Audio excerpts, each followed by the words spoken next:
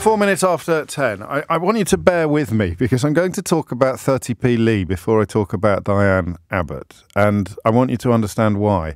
You know that I believe, and I think we all know somewhere inside us, that race and class are inextricably intertwined in this country. It is impossible to separate racism from what you could loosely describe as snobbery. And the closest that a white British person will get to understanding or being on the receiving end of the kind of discrimination that people of colour routinely endure would be class-based discrimination.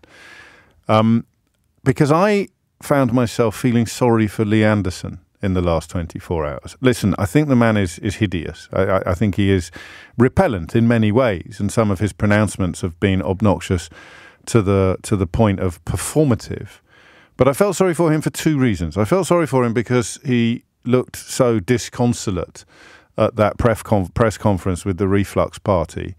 And he looked so miserable sitting on the back benches of the House of Commons yesterday next to George Galloway. He had the look of a man who had a sniff of majesty, who got close to... I mean, he must be sitting there thinking, hang on a minute, I was Deputy Chairman of the Conservative Party 10 minutes ago, and now I'm sitting next to George Galloway as the only MP from a made-up party.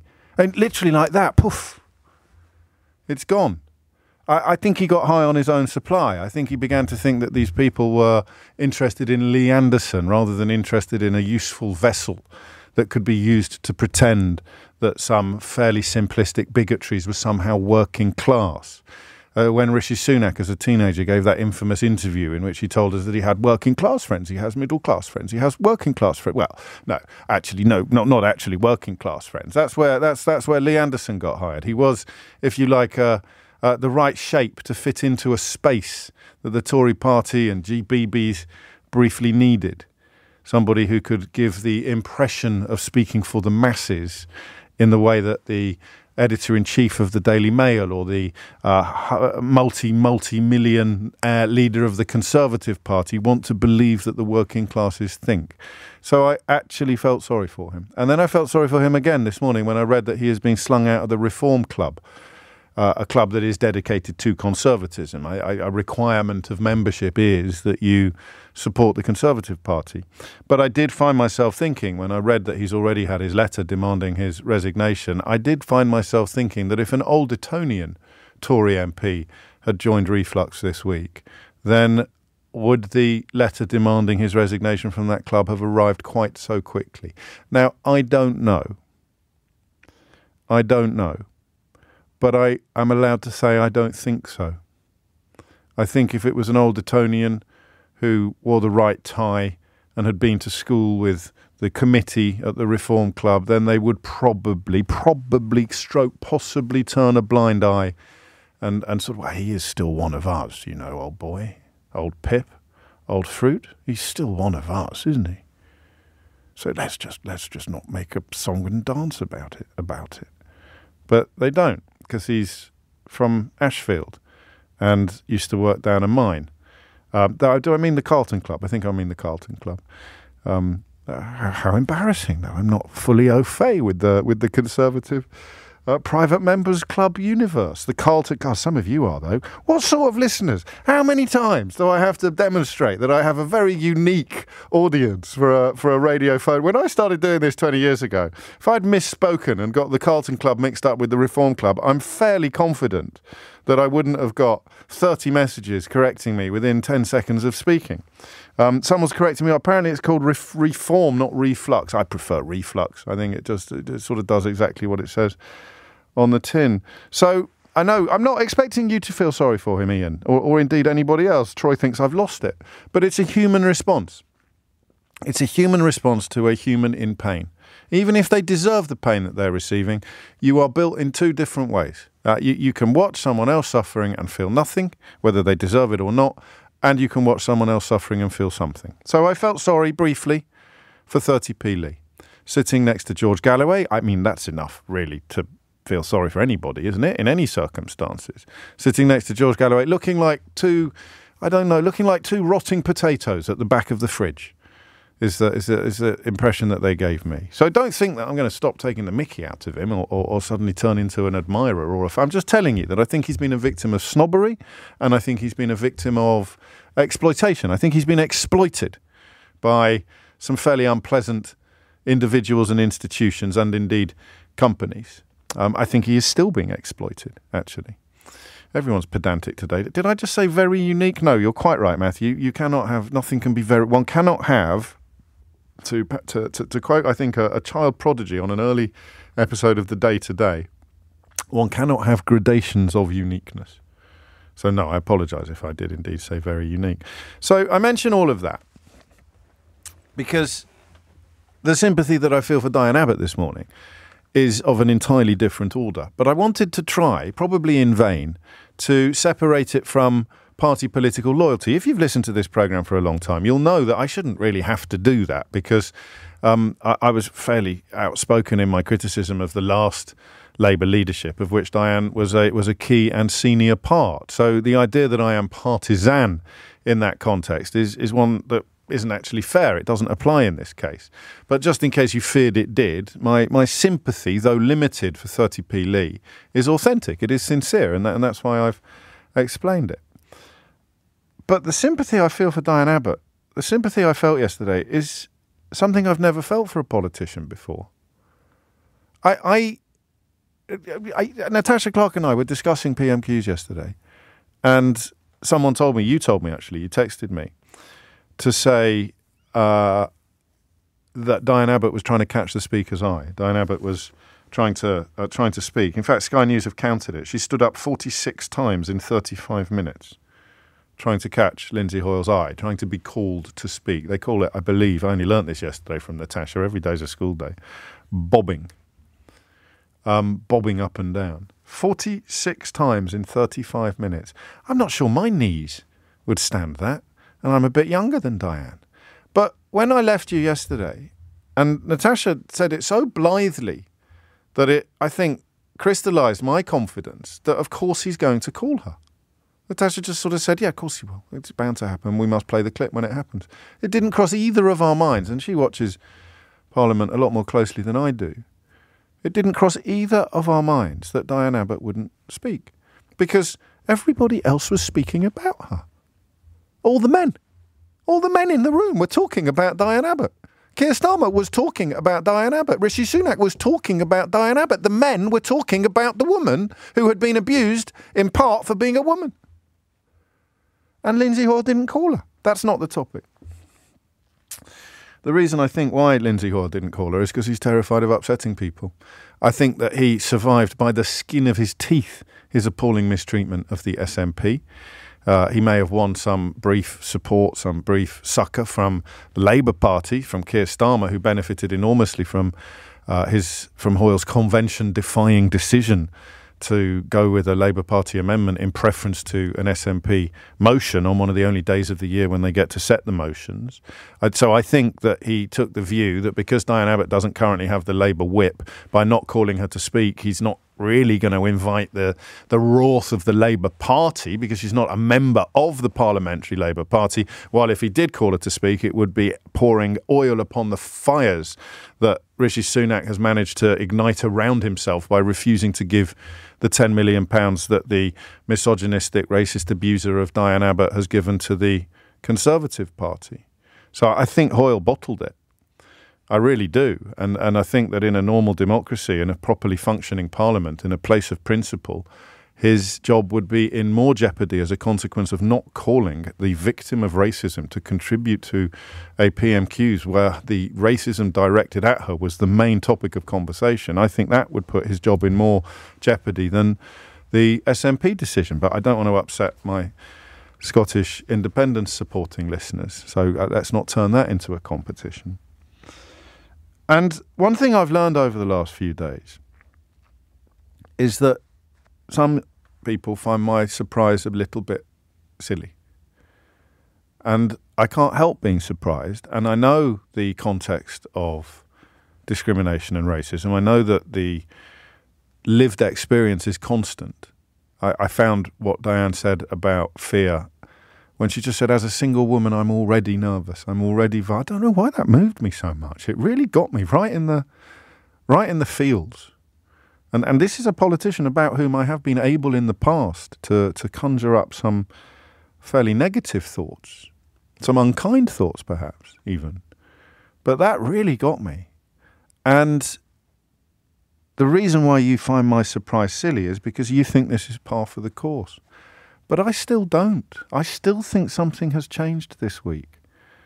I still think something has changed this week. I still feel on Thursday that lines I thought had consequences have been crossed without consequences. The fact that Rishi Sunak yesterday defended this money. How many Tory MPs could pony up 200 grand without really noticing? What's the name of the fella that still owns a massive estate in Barbados where his family where his ancestors were slavers? Drax, Richard Drax, Drax. How many of them could pony up? Rishi Sunak could pony up 200 grand without even noticing. I don't know what the rules are, so maybe it wouldn't be the MPs. It would be you only need 50, right? You need 50 donors to pony up 200 grand and you fill the £10 million shaped hole. So you need 50 Tories to ring around. They could do it at the Carlton Club. They could do it over dinner. All you need to do is find 50 Tories who've got a spare £200,000. And then they could say, we don't want this man's money. Because this isn't just about Rishi Sunak anymore. This is about the entire Conservative Party. It's why Chris Patten has spoken out. Chris Patten, a former chairman of the Conservative Party, who has said that it is, and I quote, an open and shut case. You give the money back. But the problem now becomes more than personal. It's not about, we can't afford to. It's about nobody in that party, nobody in a position of influence. Michael Gove touring the studios today, having his last go at pretending that he's foreign secretary. None of them have done enough. None of them have said, none of them have tried to undo the harm that has been done or to address the harm that has been done. All you had to do was say, we don't want this man's money. We're going to fill the hole in the party coffers by ringing around. By passing around the hat, by chipping in. I can't keep doing these sums, but it is 50 people giving 200 grand. So that is 100. No, that is.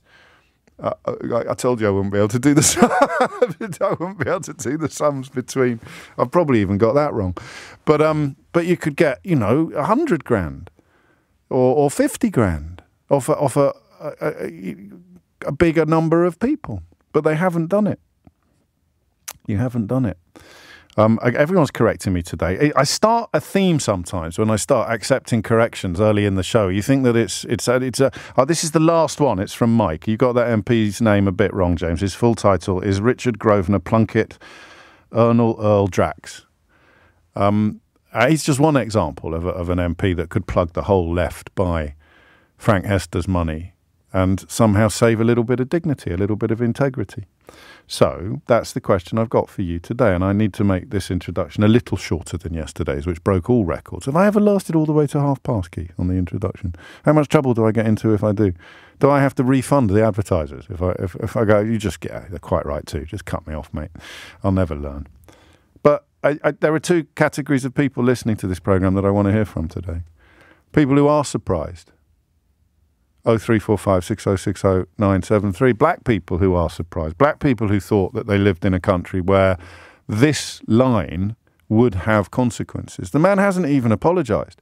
Only Stephen Flynn pointed this out yesterday. Rather splendid comment piece in the Daily Mirror by a young journalist called Serena Richards makes the same point. Yesterday, we were the only people making it. He has not said sorry for being racist or for being sexist. He has said sorry for being rude while denying that he was racist or sexist. They're talking about a black woman making him want to hate all black women while being allowed to claim that he wasn't bringing gender or race into it at all. It's beyond obscene. It's absurd. It's beyond absurd. It's obscene. Get the words the right way around, James. So, are you surprised? It is now 18 minutes after 10 on Thursday, day 3 of this story. Day 3 or day 4? Day 3 of us talking about it. So day 4 of the story, because it broke while we were off air. And I think he's going to get away with it. I think the Tories are going to keep the money. Even as some of the pressure grows, even the Daily Telegraph reports that pressure is growing on the Prime Minister. There was a time when a former Tory chairman telling him to give the money back, because it's an open and shut case, would have carried rather more weight than it does in the modern environment. And I am shocked. Is that white privilege? Am I just shocked because I don't live with it every day? I don't see it every day. I'm shocked that he's getting away with it. I'm even more shocked that Lindsay Hoyle didn't call Diane Abbott yesterday. And I am shocked that the Tory party itself hasn't sought to lance this boil. Even if Rishi Sunak can't be relied upon to do it, they complain about his weakness, his lack of leadership all the time behind closed doors. There is absolutely nothing stopping anybody coming to the plate and saying, if we really can't afford to give the money back because he's ponied up 20% of our entire donation fund in the last 12 months, we will replace the money because we don't want to. Every single Conservative MP arrives on your doorstep in a general election campaign, propelled in some part by Frank Hester's filthy money. Every single one of you. Or even as you make warm speeches about the need for tolerance and the importance of diversity, even as you opine about the dangers of extremism and the evils of racism, every single one of you turns up on voters' doorsteps in the general election campaign in full knowledge that some of the financial fuel in your political tank has been paid for with Frank Hester's filthy money. Every single one of you. Every single one of you. Whatever your background, whatever your ethnicity, whatever your politics, if you're a Tory and you're knocking on doors come election time, you're doing so with Frank Hester's filthy money. None of them have done anything about it. I know, I get it. Welcome to the world of the black woman, James, says Miss You. I get it, but I think you might still be shocked. You're still able to be shocked, even if you exist in the context of discrimination, even if you live daily with microaggressions and with this, the fact that they're going to get away with it and that Lindsay Hoyle didn't call Diane Abbott yesterday. In a room full of men talking about her, they didn't let the woman speak. I can't believe it, actually. And if you can, tell me why. 0345 6060 973. My thanks to Nick, who's just texted to say, don't forget the adverts, James. 10:25 is the time, and like a lot of you, I took Quincy's call home yesterday. Quincy's contribution to the programme, which began in fairly normal, ordinary fashion, articulate, powerful, but then I think, as much to his surprise as ours, became incredibly emotional as he contemplated the challenge of explaining to his own black daughters what has happened to Diane Abbott this week, and he broke down. And the support and the love for him that came in was extraordinary. But it's another example of it being shocking. What has happened this week is shocking. If it can shock Quincy, then it's hardly surprising that it's going to shock me. Nick's in St Albans. Nick, what would you like to say? Hey, James, I listen to you most of the time. And when I do, I get an education about books, about reading, about life. But this, as a 50-year-old black person, this is actually a joke. Yeah. What's happening to this country? What's happening? When I started to get into politics, it was because of the Monday Group and their views on race and what have you. It's like a sort of posh version of the National Front for people who don't. The Monday Club, I think it was called. Yeah. And what got me, right, was I started to read, I started to watch, and I started to listen to sort of political discussions, right? Yeah. And I educated myself. But I never thought something like this would happen. The Conservative Party, the worrying thing for me is that every country needs a good shadow party. So let's say the Labour Party wins the next election. The Conservative Party need to be a good shadow party. And how in the interests of democracy, you need strong opposition. We saw between 2016 and 2019 what can happen if there isn't one. There we go.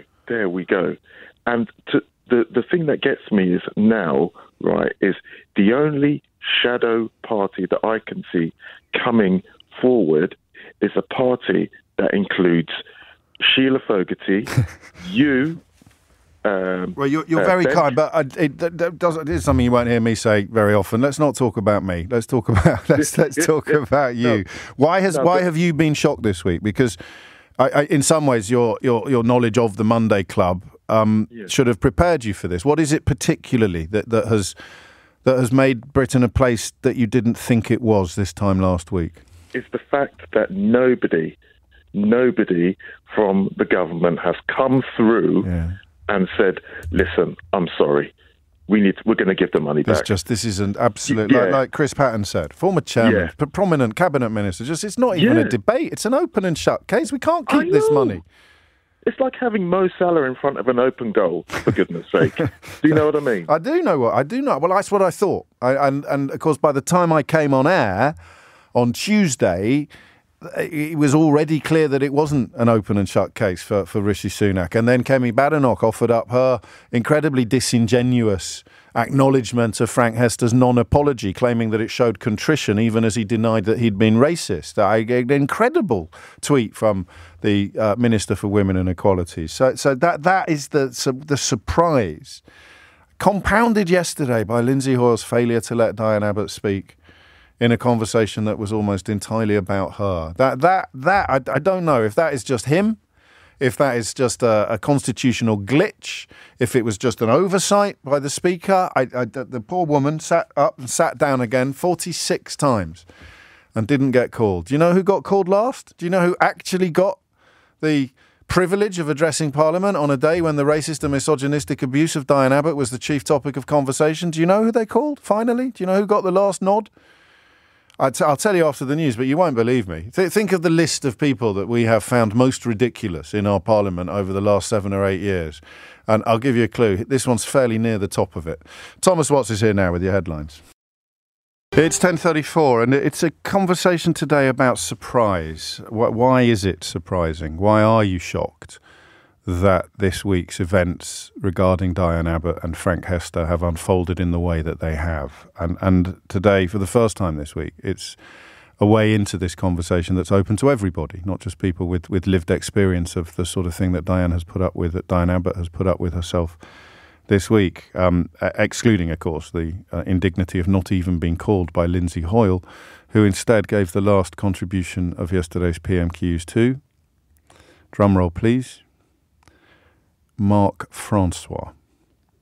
And I know you have to alternate between parties, but I also know when they claim they ran out of time, they're rather undone by events of the last 2 weeks. A fortnight ago, the whole session ran 8 minutes longer than it did yesterday, so I'm afraid, Lindsay Hoyle, any claim that you ran out of time just doesn't hold water.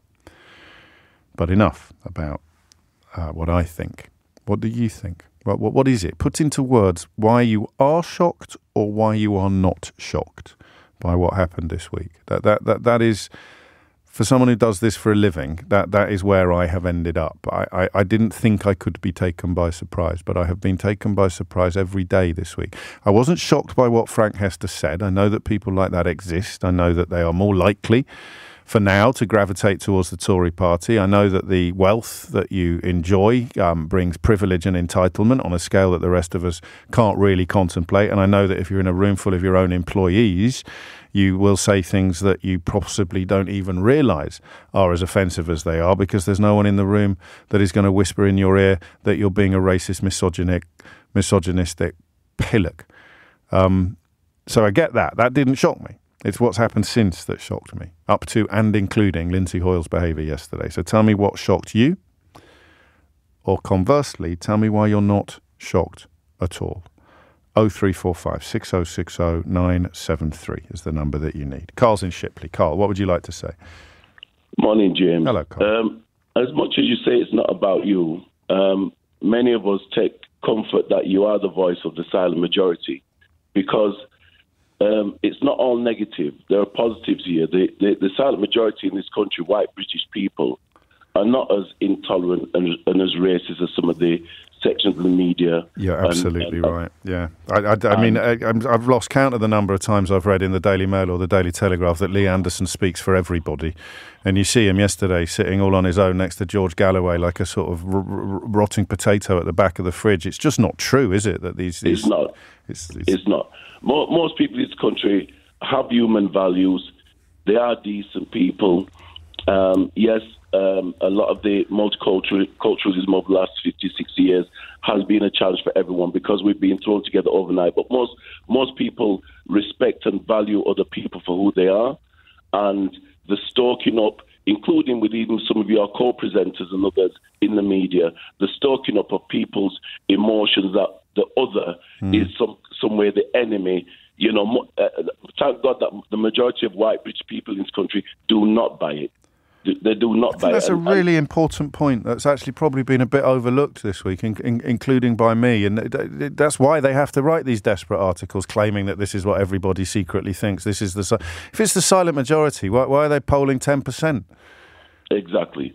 And unfortunately, many people with the lived experience are not shocked with what happened yesterday because we've gone through that most of our lives, the level of injustice, blatant unfairness, and the much harder journey we have to take just to live a quality of life. So, no, we're not shocked. But the education this week for the whole public to see, the nation to see, has been of benefit for everyone to get that window into life from, those that really are up against it, again, with those people in power who misuse that power.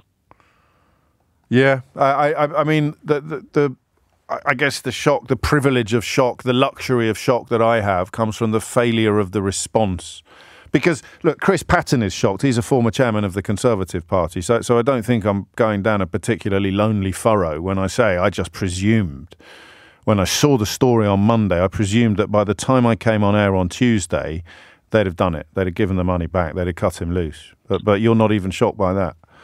Not at all, because many people, even just driving to and from work, you get stopped under very spurious charges by, a police traffic.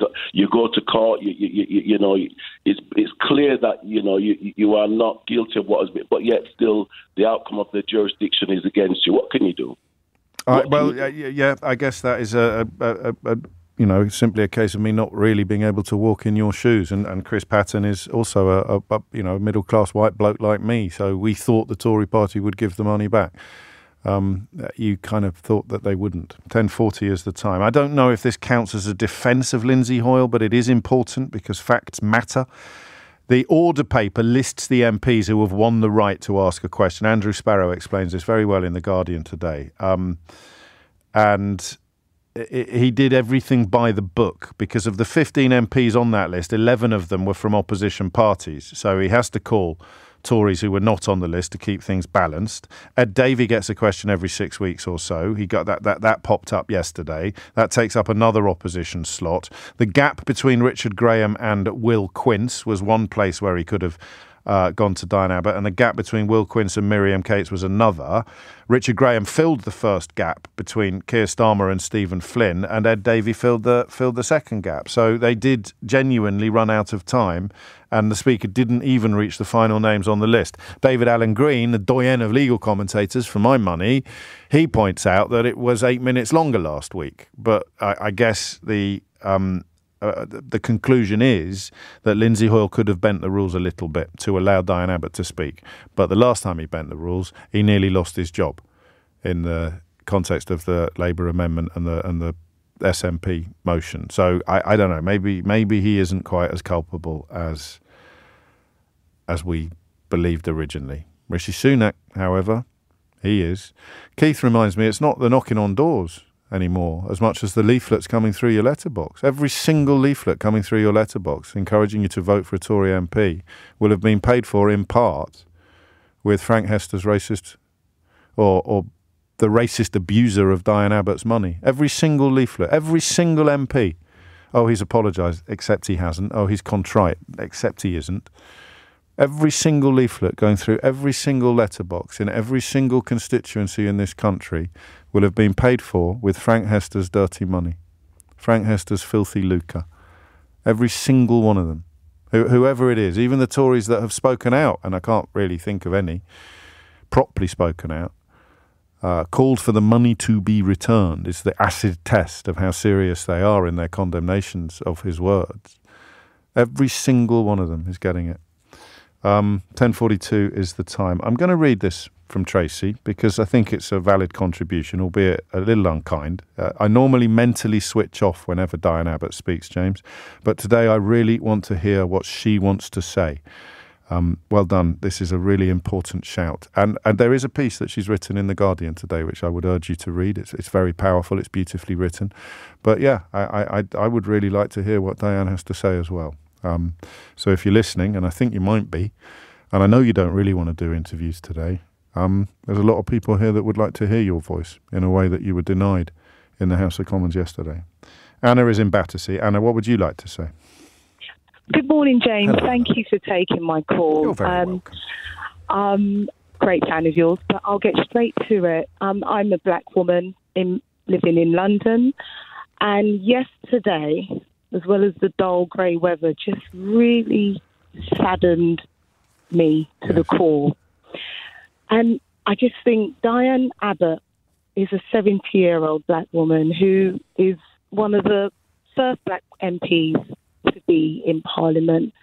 And as a 70-year-old woman, having to get up 46 times and be ignored by really the constituency that's representing the whole country, for me, it just sends that powerful signal that, you know, black women, whether which part of the society, at the top of the chain, right down to the bottom. It should have been, whatever the rules are. I mean, Andrew in The Guardian makes the point, John Bercow probably would have found a way to bend the rules, to squeeze Diane Abbott in at the end, even if the session had overrun by 10 minutes. It is a conscious choice, whatever the reasoning behind it may be, and I can't argue you. I wouldn't want to argue you out of the position that if it was somebody like Boris Johnson or Jacob Rees-Mogg in Diane Abbott's position, impossible though that is to imagine, they would not have been denied their say yesterday.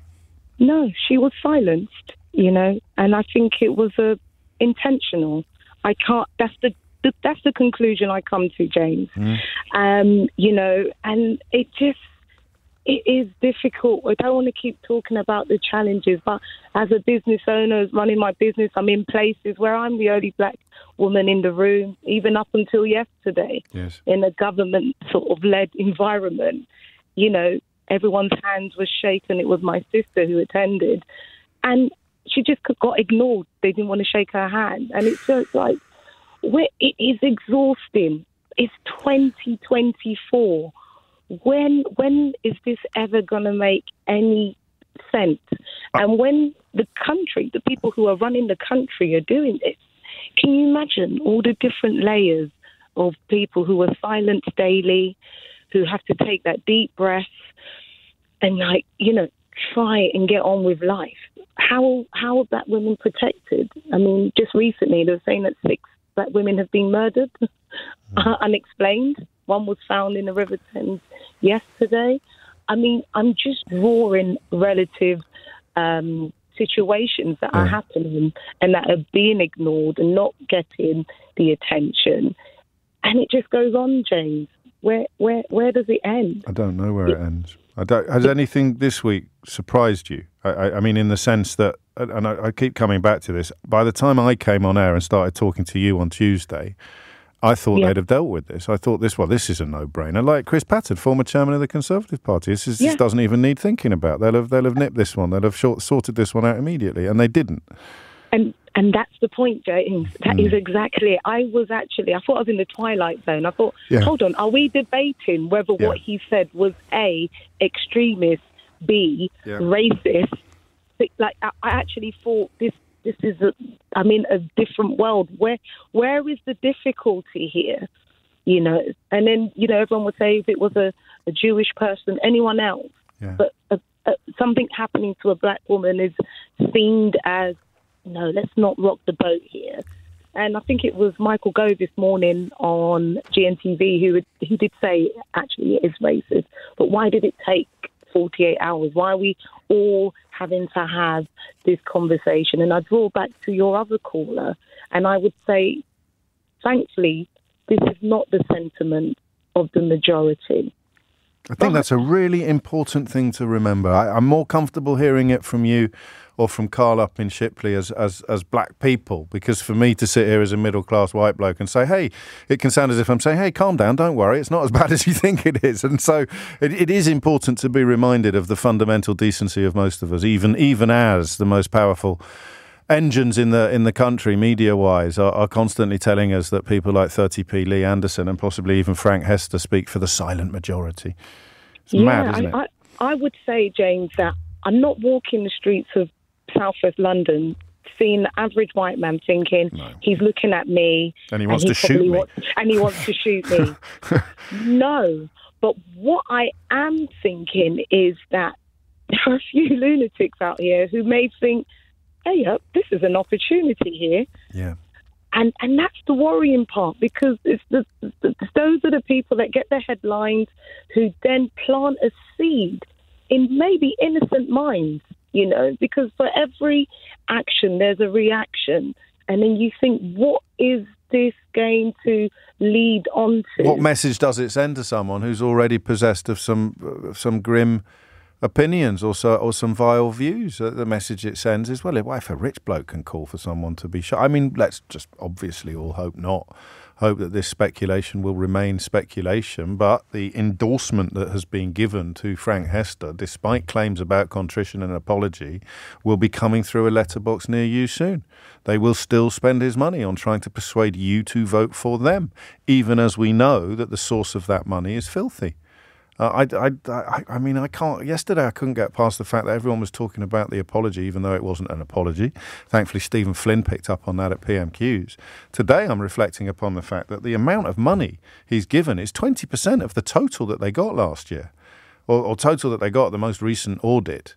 And that means every leaflet going through every letterbox trying to get you to vote for that Tory MP has been 20% of it has been paid for by Frank Hester's filthy money. And they're all cool with that. Every single one of them is cool with that, unless they've said they're not. And guess what? They haven't.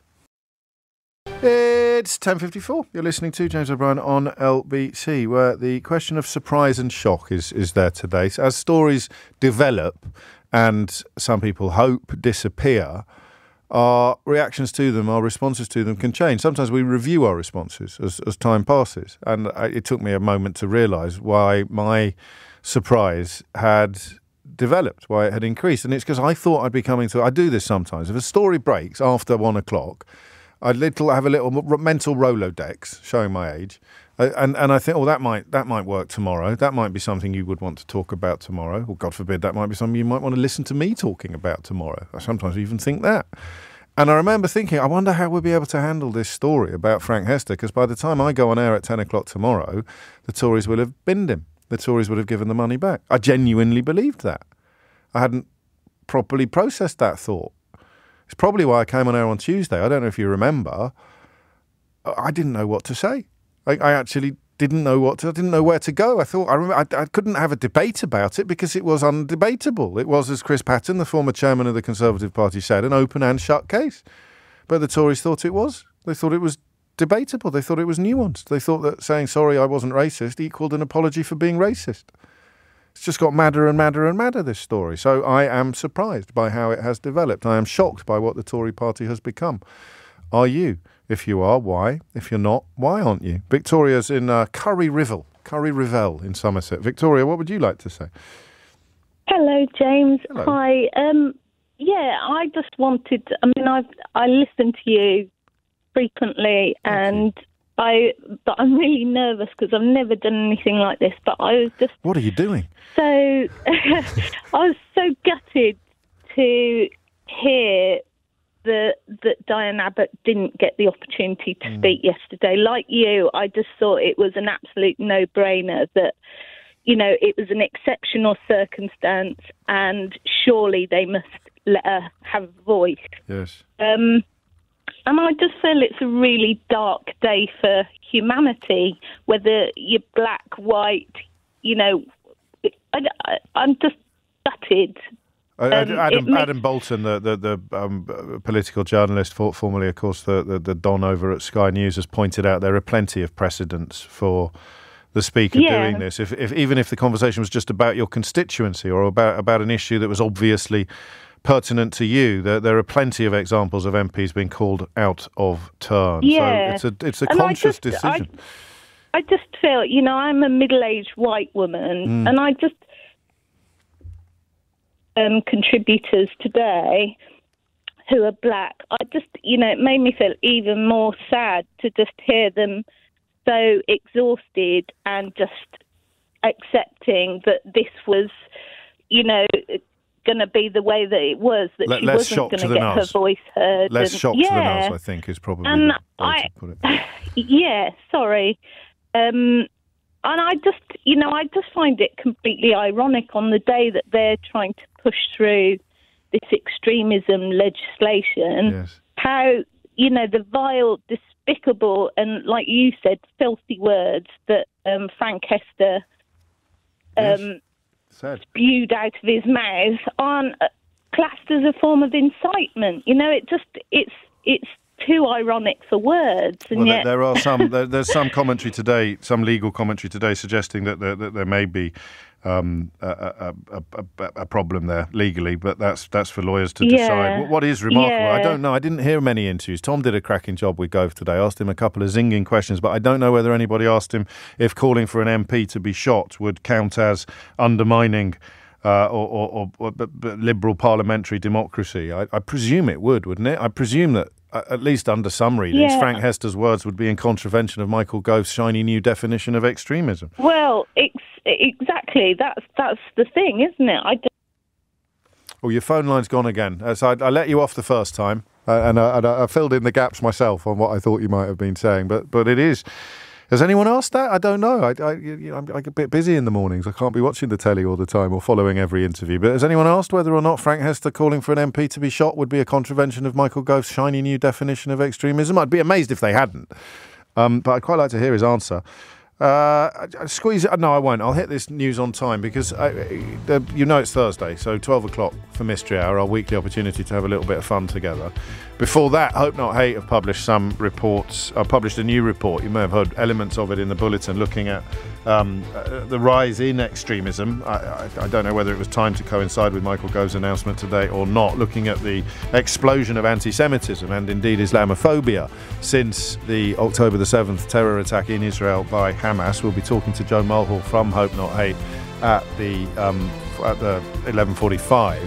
At 11:30, Henry Riley will be here. He's been attending Keir Starmer's speech on a subject that I hoped to turn into the second topic of discussion today. But there's no time, and I don't want to move on yet because I still want to explore more of your shock. 3 minutes after 11 is the time. You are listening to James O'Brien on LBC.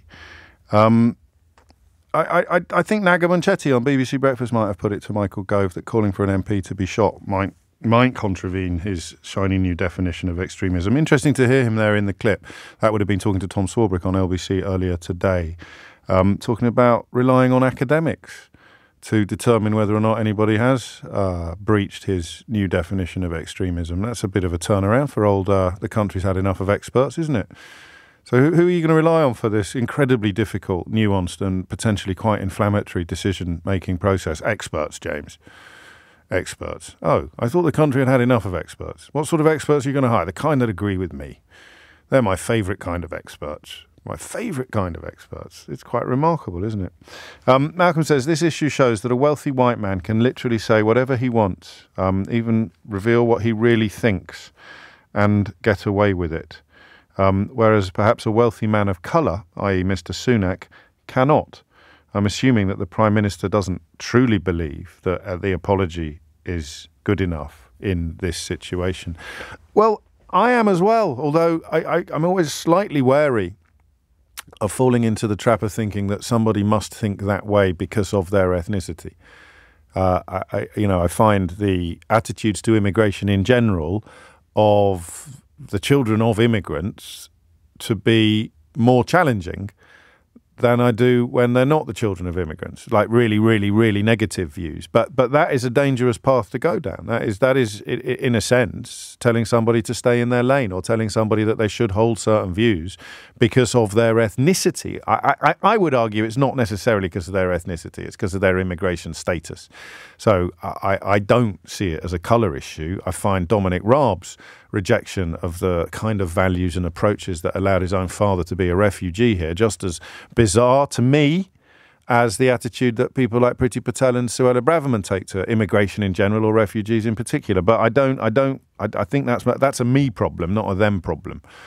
I think in part, Roo. But I do take your point. I believe that Rishi Sunak knows in his conscience, or in what passes for his conscience, that he hasn't apologised for being racist. He knows that Frank Hester has not apologised for being racist. He has apologised for being rude while explicitly denying that he had been either racist or misogynistic, because he said that he didn't bring race or gender into it when he said that Diane Abbott makes him hate all black women or makes him want to hate all black women and that she should be shot. That black woman over there should be shot, but he's not brought race or gender into it. It is extraordinary. Between you and me, I was a bit relieved yesterday when Stephen Flynn made that point in PMQs, because I thought, I've gone out on a bit of a limb here. Why is nobody else pointing out that he hasn't apologised at all? People I like and respect were praising Kemi Badenoch, albeit that they probably hadn't read her second tweet. They'd only read the first one, when she claimed that he was, that, you know, she acknowledged that what he'd said was racist, but then went on to accept his apology and completely invent his contrition. He hadn't apologised for what she called racist. He'd apologised for being rude while denying he was racist. Everyone's going, well, that's good. That's very grown up.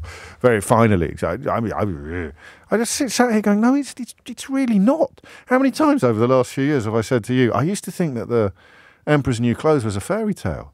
Now I think it was a dress rehearsal for my career. Some days I sit here and I go, hang on a minute. Then Boris Johnson, most obviously. That bloke's naked. He's stark rollick naked.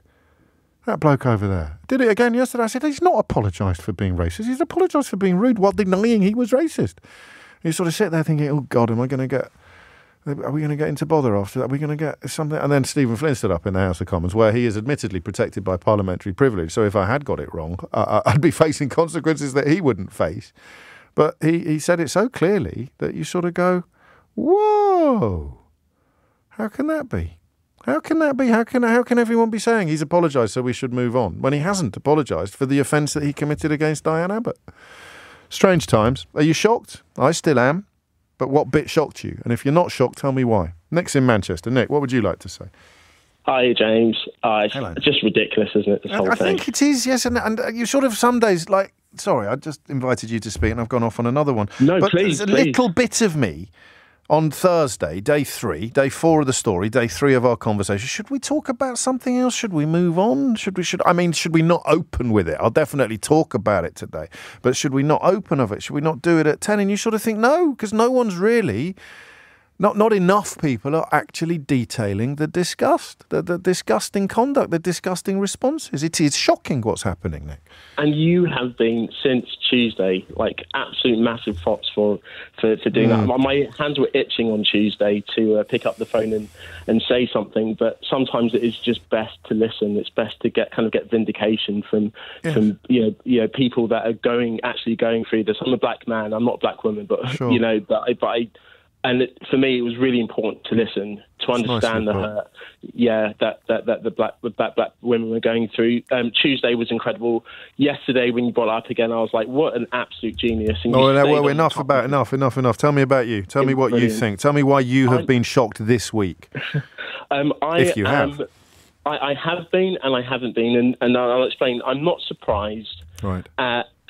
Fact that the Tories, initially, before obviously the PM decided to come out and say it was racist, were trying to cover it and sweep it under the carpet, obviously, with what happened to Sadiq Khan and 30 people. They did exactly the same thing. Not surprised, of course they did. Not particularly surprised at the fact that Lindsay Hoyle didn't allow Diane Abbott to speak in Parliament, because, again, I think Stephen Flynn had an interview with LBC afterwards, and I think he can answer, but essentially it's down to embarrassment. He can answer it, and he's already in enough trouble or issues, regarding the kind of walkout with the SNP Sure. and the Tories.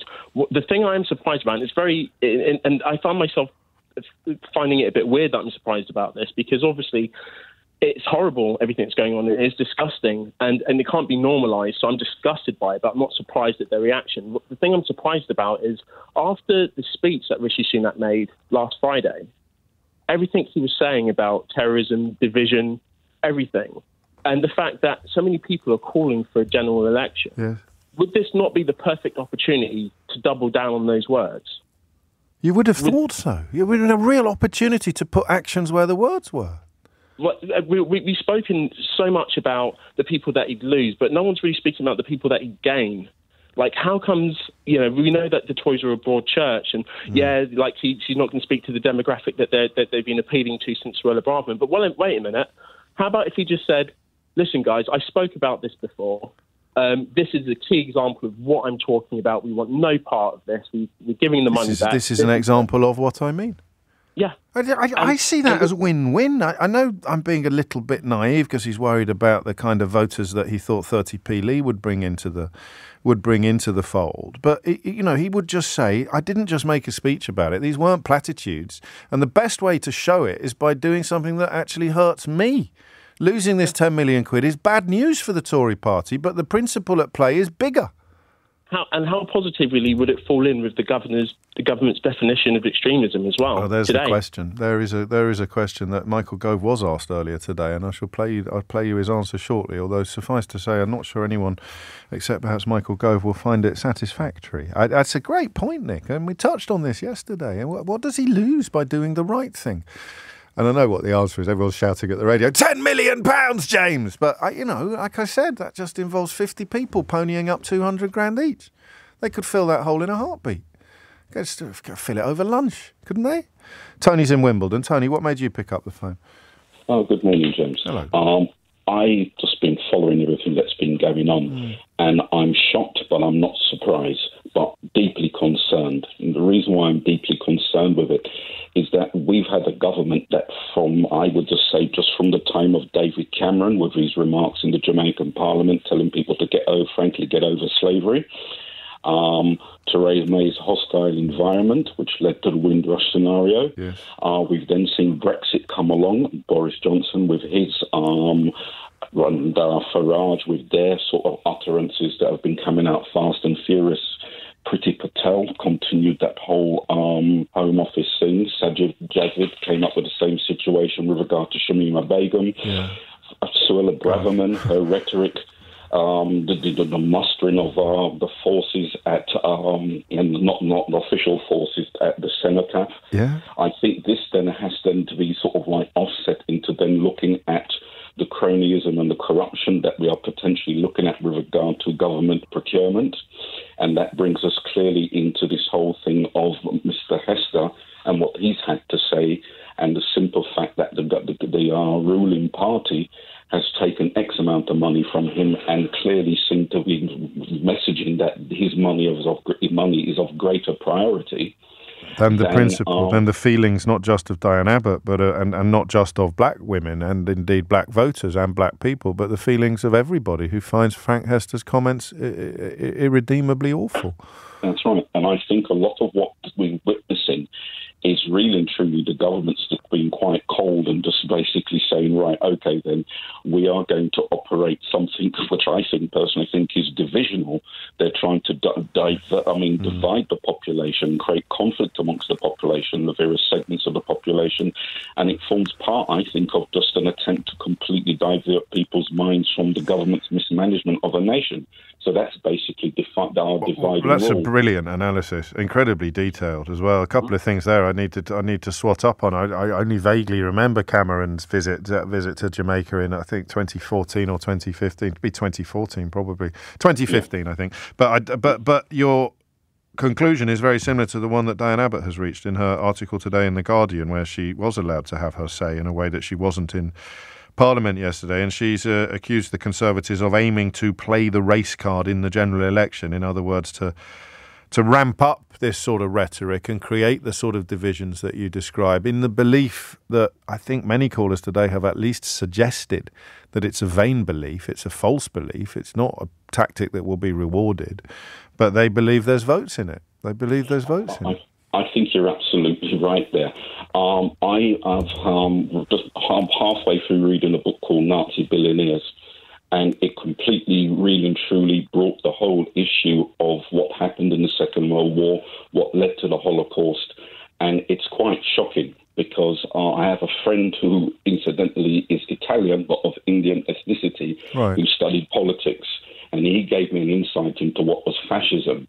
And I've now come to understand that our idea of fascism has been, the greater part, distorted by the visual imagery of what we saw with the Nazi forces, the uniforms, the big parades and everything like that. But he broke it down into me very simply. He said fascism is a marrying or a merging of government, state interest and corporate interest. And I think what we've seen with the present government and this incident is that they seem to be quite happy to take Mr. Hester's money, to support and condone him in many ways. And when you then look at the extremes of what Hester actually said, I think that is deeply concerning because we've had 2 MPs who have been murdered. I think you make so many powerful points so well that I'm almost struggling to keep up. But just to prove one of them, Tony, Russell Scott, the investigative journalist whose work we benefit from quite often on the programme, he has a Substack at russellscott.substack.com, has been doing a little bit of digging. Do you want to have a guess at how much money the government paid Frank Hester's Phoenix partnership in December of last year alone? Up until December last year? No, in December alone. In December, no idea. 3.7 million spondulics.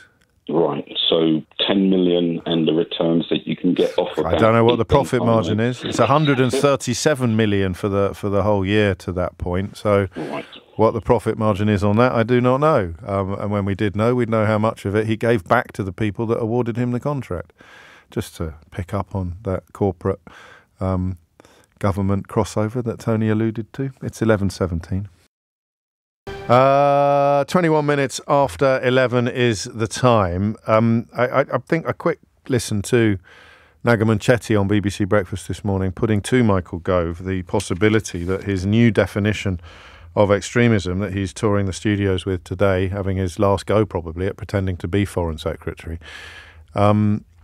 is probably something that Frank Hester fell foul of when he called for a serving MP to be shot. Have a little listen to the question and indeed Michael Gove's response. When Frank Hester allegedly said that, and I want to get this quote right, "I don't hate all black women at all, but I think she should be shot." Is that an extremist view? Well, speaking as someone who was pursued by an individual who was trying to kill me and who subsequently succeeded in killing one of my friends in Parliament, I take that sort of language very seriously and I think it's unacceptable. I'm sorry, that's not quite what I asked. Is that an extremist view and would it fall under these new rules, these new definitions of extremism? I can repeat the quote for you if you wish again. Well, I take these things exceptionally seriously, and because I take them seriously, it would be the case that any assessment about whether or not an individual or an organisation is extremist would have to follow a rigorous process. It wouldn't be me making a decision on the basis of a quote, however horrific. It would be a due diligence process that would be conducted very carefully. And it would be down to the government of the time, which you are part of, yes? Sorry? It would be down to the government of the time, which you are now part of. It would be down to an appropriate process that would follow independent advice, civil servants who are politically impartial, looking at the evidence, and that evidence being supplemented by academics. But as I say, I take the use or the issuing of these threats very seriously, having, as I say, for the reasons with which you're familiar, knowing all too well the dangers that some people in public life have had to face. Two things there. One quite obvious, but the second, that he called the words unacceptable, but the money remains acceptable. There's a bit of a problem there, isn't there? So the words are unacceptable, but the money's perfectly acceptable. How can the money be acceptable if the words are unacceptable? How can the money be acceptable if the bloke giving the money is unacceptable or is saying unacceptable things, for which he hasn't apologised? He hasn't apologised for the unacceptable things. He's apologised for being rude while claiming that the things he said weren't unacceptable. They weren't even racist or misogynist. What a strange business this is, and it gets stranger by the minute. 23 after 11 is the time. Natalie's in Enfield. Natalie, what would you like to say? Hi, James. Hello. I just wanted to say thanks for keeping this in the forefront of the British public's mind. Well, some of the British public. Yeah, some of them. Go on. I'm very heartbroken and I'm crushed because as a black woman, to hear the insult, the racist remark that was said, I don't care if it was said privately, to me that speaks volumes. To attack Diane in that way, she's a trailblazer, the first black woman MP, the longest serving black MP. And the abuse that she receives is intolerable. It is. Sometimes I've read the comments myself and I thought, how does she get up, go through the door and still try and believe in democracy, hope? And as a black woman, I see this all the time. So in a way, even though I'm shocked, I'm not really, because I know that's what people think. And this politics, this season that we're in, is so divisive, it's so toxic. But yet Diana can be abused in such a way. To say to her that all black women, you hate all black women, she just makes you want to hate all black women. Yeah. And she deserves to be shot. Now, I've got a young black daughter who gets up every morning, goes to uni, and one of the first things she said to me, Mum, am I going to be safe out there then as a black woman? Am I going to be looked at the way he's looked at Diane Abbott? This is ridiculous. I think he should be stripped of his OBE. The money should be used for maybe some outreach in the black community, something that he wouldn't like it to be used for. The same people that he's against, it should be used for us to build up our community. Did you, when you first heard it, presumably on Monday afternoon, did you think that the money would still be in the Conservative Party's coffers by Thursday lunchtime? Oh, yes, I did. You really did. Because it's about privilege, isn't it? It's about the chummy society. You know, you've got contracts with Frank Hester. It's all about money. It's all about white privilege.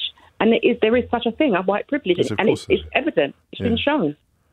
Because remember, when Diane Abbott sat on a train and she had a small can of, I think, 4% something alcohol she had, that coverage was from back to front. It was in columns, it was in opinions, it was in cartoons, everything. They lambasted her. And I don't see the coverage. I don't see it being on every paper. I don't see people being outraged and demanding he gets stripped of his OBE because we're black women. There is coverage. There is coverage, and it has been fairly comprehensive, but not the kind that you described. Not the columnists dedicating pages to why the Tory party must dispense with this man's money immediately, why they need to put clear blue water between them and him, for the sake of decency, for the sake of society, immediately. And actually, I go for the other one. I don't go for the mojito on the train. I go for the more recent one, where Laura Trott, Chief Secretary to the Treasury, the second most powerful position in the Treasury, second only to the Chancellor, gave an interview to Evan Davis on Radio 4 where she clearly didn't know what GDP was and certainly didn't know what the relationship with debt and GDP was, and was, I think, susceptible to the accusation that she wasn't even sure what percentages were. And that received a tiny, tiny, tiny scintilla of coverage compared to when Diane Abbott sat in this studio with Nick and forgot the numbers or didn't have at her fingertips the numbers to answer the question that he asked. The numbers existed, she just didn't produce them in time and embarrassed herself. And the coverage that received compared to the Chief Secretary to the Treasury not knowing the relationship between GDP and national debt was absolutely extraordinary. I mean, truly, even thinking about it now, I can't make sense of it except through the lens that you've just described, Natalie.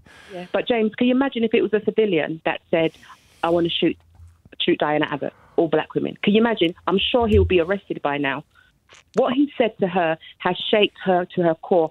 To say that I'm frightened, she's making everybody see her vulnerability. But with black women, we're not allowed to be vulnerable because we're supposed to be strong. We're resilient. We can take anything. We're tough. It goes to if you look at the statistics, black women, maternal care, half of us don't make it out. Or some of us are not believed when we're going through pain or we're going through anxiety. So can you imagine how she feels to put the key through her door and be in her home where she should feel safe? She doesn't feel safe right now. And that's all because of this idiot. Beautifully put. Beautifully put. I'm just going to add Emma's words because they resonate with me on the question of apology, on the question of doing what seems to so many of us to be the obviously right thing, including Chris Patten, who's a really helpful example because he's a former chairman of the Conservative Party, a former cabinet minister. Emma writes, if they apologise, they will lose face. Remember the hypermasculinity of the white supremacist. There'll be a certain segment of their base who manage to ignore Rishi Sunak being non-white and non-Christian as long as he is an unapologetic capitalist. But he's still on shaky ground. If he's seen to be apologising, 1, to a black woman, 2, for misogynoir, 3, perpetrated by this character, and 4, it's an ideological outrage. Because 1, apologising is weak and unmanly. These are Emma's words. Only gays and women should apologise. Gammon just get mad and therefore strong. On 2, a woman who has the temerity to be already above her station and vocally at that. Oh, the compiled horrors that entails. 3, it doesn't exist. The woke ideology that's designed to emasculate the white race. And 4, a very rich white elder who has earned the privilege of free speech by virtue of being very, very rich. It's the final bit that is Rishi Sunak's knockout blow, restricting the speech of a rich white man. The disgust at abeyance to the looming devil of wokeism is just a day with a Y in it for these charmers. That's really well put. Trying to make sense of it. Listen, you can chalk it up. In 1 dimension, they need the money. In 2 dimensions, they can't afford to alienate future donors who may have skeletons in their closet. You can chalk it up in 3 dimensions. Emma goes into 5, 6, 7 dimensions there. But the bottom line being, the abiding takeaway thought being that he cannot risk telling sections of his support, both actual and potential, that a rich white man gets his freedom of speech restricted. Even as Michael Gove tours the studios today, explaining why he should have the right to restrict everybody else's. Thomas Watts is here now with your headlines. It's 26 minutes to 12, and you are listening to James O'Brien on LBC. I must get onto this subject tomorrow. I hope I do. There'll be time. Because I think it's one of the most powerful things Keir Starmer's done so far. I hope Henry Riley isn't going to disabuse me of the notion. But, we talk about authenticity in politicians. And when Keir Starmer talks about music, he resonates like a tuning fork with authenticity. He was a very talented musician, wise enough to know he couldn't make a career out of it, but a proper musician, a flautist, I think. First time he ever went abroad was with a youth orchestra when he travelled to other countries, and he's spoken of the transformative nature of music for him. For me, it was drama, but I went to the kind of school that had its own theatre, had a Gothic theatre where Rupert Everett had previously trodden on the boards, and indeed James Norton. After I left, some years later, James Norton would have availed himself of the kind of advantages that having your own theatre and a really big drama department can bestow upon a child.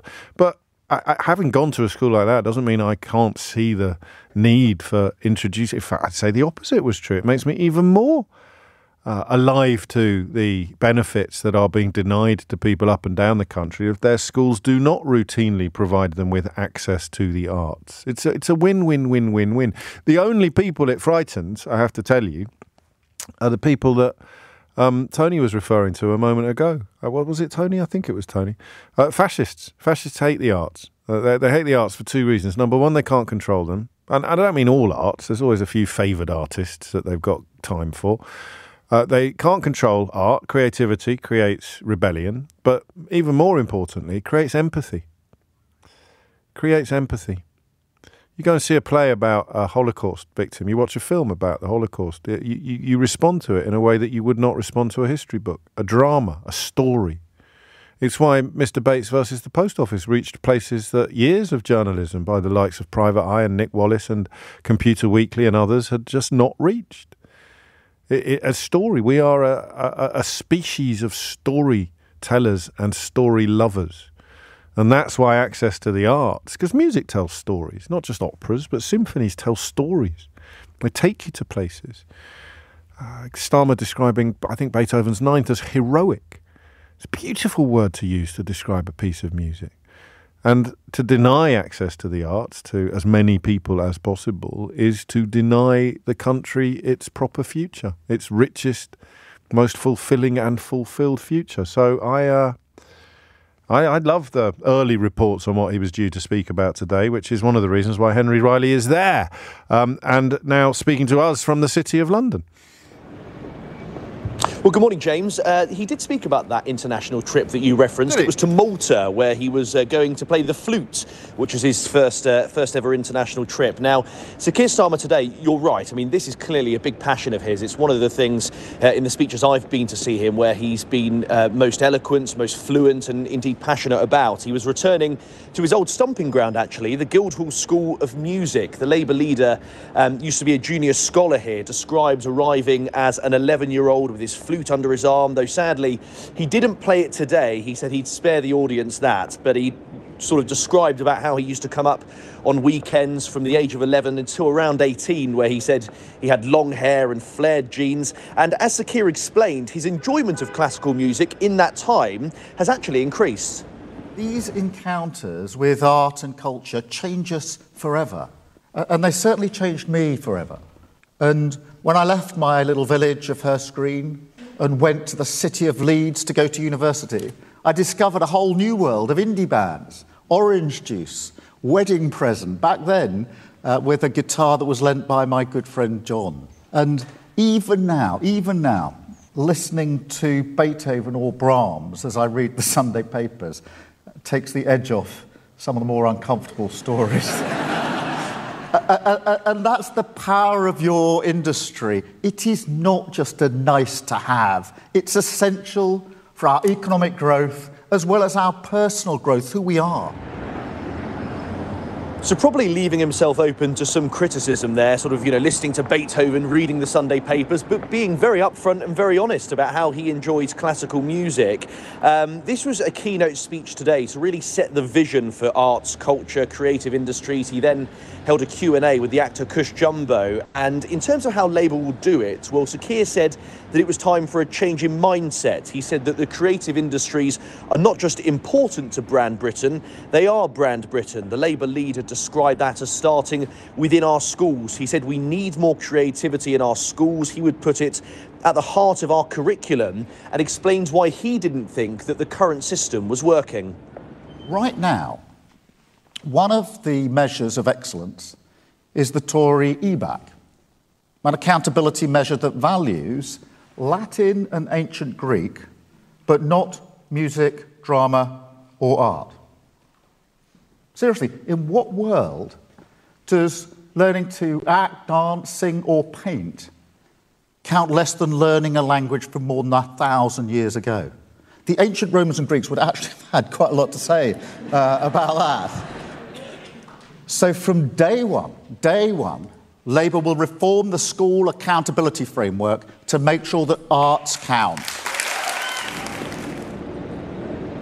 James, the two key figures that Sir Keir Starmer was interested in. Firstly, he said that GCSE enrolment in arts subjects is down 47% under the Conservatives. He then also explained that at awards ceremonies, be that the BAFTAs or the Oscars, 60% of those nominated are from state schools. He would like to see that much, much higher. He said there is a huge talent in this country waiting to be unlocked. And then lastly, he spoke of the snobbery as well that you were referencing at the start, James. He said that anyone who thinks that the arts are a soft subject are wrong. This is not a middle-class hobby.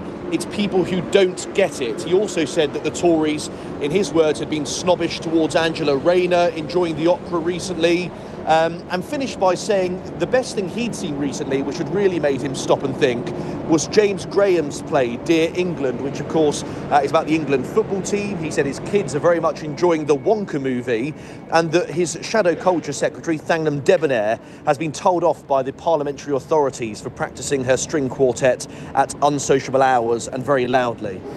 And some big names supporting him as well, I think. Yeah, as you referenced right at the start, so James Norton, one of those supporters, the artist Damien Hirst, another one of those supporting him, Beverly Knight, the singer. There were some notable faces in the audience as well, from the likes of, you had Netflix, Paramount Pictures, Warner Brothers, Pinewood Studios. I was sat on a row with Tristram Hunt, who used to be a Labour MP, now runs the Victoria and Albert Museum. You had Lord Smith was also on my row, who was a former Labour Culture Secretary. Very much the great and the good here at the Labour conference, with Thangnam Debonair also sat there laughing at Sir Keir Starmer sort of exposing her string quartet. Well, she's a cellist, I think, isn't she? Well, he said string quartet. Yes, you think she is a cellist. Yeah. I think there's a slight delay on the line, so unfortunately I can't ask you about the very, very famous Hollywood actor that you went to school with. Oh, what a shame for that delay. Oh, maybe another time. Henry Riley, live from the City of London. Can we do that clip again, the first one? I'd listen. Again, as with opening the programme saying I feel sorry for 30p Lee at the moment, you'll have to rewind to find out why. I don't care who the politician is that comes out with something like this. I just find it so important and so powerful and so moving. And have a listen to Keir Starmer here. Listen to the fluency with which he speaks. Listen to the passion. It's like he removed himself from the constant self-editing that politicians these days, or certainly Labour politicians, have to do to avoid putting a foot wrong or misspeaking or getting hauled over the coals for having a curry when you're allowed to call for a Labour MP to be shot if you're a Tory donor. I just found this probably the most authentic that you've ever heard him, unless, of course, you've listened to my full disclosure interview with him from a couple of years ago. These encounters with art and culture change us forever, and they certainly changed me forever. And when I left my little village of Hurst Green and went to the city of Leeds to go to university, I discovered a whole new world of indie bands, Orange Juice, Wedding Present, back then with a guitar that was lent by my good friend John. And even now, listening to Beethoven or Brahms as I read the Sunday papers takes the edge off some of the more uncomfortable stories. And that's the power of your industry. It is not just a nice to have, it's essential for our economic growth, as well as our personal growth, who we are. It was lovely, worth listening to again. All being well, we'll be able to have a conversation tomorrow about what it did for you, and I'll do it slightly differently from how I've done it before, because I don't want to hear from people whose career has been built upon their exposure to the arts at an early age. I want people like Keir Starmer, if you like, who went to state schools and come from social classes perhaps where you wouldn't automatically be exposed to this sort of thing. The difference it's made to your life, even though it didn't influence your career. I don't think there is much more important stuff out there than the inner life of humans, and art and culture feed the inner life of humans in the same way that actual food feeds the outer life. It's just turned 11:45. Up next, we'll be looking at Hope Not Hate's latest report into an explosion of extremism, particularly in the aftermath of the terror attack in Israel of October the 7th by Hamas, of course, and something of particular interest to us, given some of the conversations we have on the programme, the circumstances that create a particular vulnerability to far-right provocateurs, far-right talking points, and indeed far-right individuals. It's 10 to 12, Miss Chair on the way. Before that, Joe Mulhall is with us to have a look at the annual Hope Not Hate report into the state of hate. Before that, some people clearly need a bit of a heads up on Keir Starmer's speech there. Orange Juice was a band. He didn't discover orange juice when he went to Leeds University, having previously been surviving, I don't know, on pond water or something. Orange Juice was a rather splendid band led by the magnificent genius Edwyn Collins. So I admit I'm surprised he's a fan of Wedding Present as well. But Orange Juice, the band, is what he discovered when he went to Leeds University, not Orange Juice, the beverage. I thought we'd better clear that up before it gets halfway around. What? He'd never had orange juice before he went to university. It's unbelievable. I'd never have anchovies before I went to boarding school, but orange juice, everyone's had it. You know what? Anyway. Joe Mulhall, Director of Research at Hope Not Hate, is with us. It's an annual event. I presume that you start off on a project like this, hoping that each year we'll see an improvement in the kind of phenomena that you track, because you're looking essentially at the world of the far right in the UK. I could be wrong, but I suspect that isn't generally your experience. Unfortunately not, no. I mean, I'd love that each year we could say a decline in the number of far-right terrorism convictions, a decline in the number of far-right protests, a decline in the number of kind of anti-migrant protests at accommodation, but it's not this year once again, unfortunately, and it was record numbers in many cases in 2022. The numbers again in the report this year, unfortunately, are up again, and the polling as well. There's a huge amount of polling in this year's report. And again, the figures are getting worse year on year, so it's a really troubling time. What jumps out? I mean, what should we be particularly with reference to the polling? What should we be particularly concerned about? The big thing this year, I think, is there is just such a sense of decline and pessimism across British society. The numbers of people that are saying that politics doesn't represent them, that the country's moving in the wrong direction, that their life is going to be worse than their parents is extraordinarily high. And we know for a fact over many, many years that when people are in that sort of headspace, they're much more susceptible to politics, to far-right politics, to radical right politics, because the far-right offer very, very simple answers to extremely complex questions, and they can give you someone to blame. So the sense of pessimism's terrifying. I think the other thing that's really worrying this year is this kind of, we talk a lot about the emergence of this radical right ecosystem. And, I think lots of the papers in the last few years, we've talked about Europe, we've talked about the AfD in Germany, we've talked about the Sweden Democrats, we've talked about Le Pen, and Britain's often seen as a bit of an exception because we don't have this huge kind of radical right force in Parliament. But it's happening in British politics as well, and we go into real detail about how the Conservative Party, the right of the Conservative Party is radicalised, and we have this media ecosystem around it, GB News, the Telegraph shifting, the Spectator shifting, and of course Reform as well. This radical right scene, which is very, in some senses, indistinguishable from those European far-right parties, is happening in Britain as well, but it's happening in the Conservative Party here rather than as a new party outside of it. It touches on quite a lot of the conversations that we have on this programme, and I won't bore you with some of the things that have occurred to me while conducting those conversations, but I am interested in why you think it is such strong beer, why it's such an intoxicating invitation to blame your own unhappiness or your own problems upon the people recently arrived or theoretical who've got even less than you, rather than, at risk of, paraphrasing Nye Bevan, rather than the people who've got lots more than you. Because most of the things you just described are owned by some of the richest people in the country. Of course, right. And I think, or indeed not even in the country. Exactly. I mean, actually, it reminds me a little bit of John Lydon's comments last week that got some press attention, where he was blaming, asylum seekers and immigrants for the declining seaside towns. It's always been a really powerful message, which is turning around and saying there's not enough schools, there's not enough houses, there's not enough good jobs. You can see your communities around you declining, and it's a very simple answer to say, here's this other group of people that are taking it from you, rather than, as you say, looking at the people who are causing these problems, not least a government that's been in power for over a decade.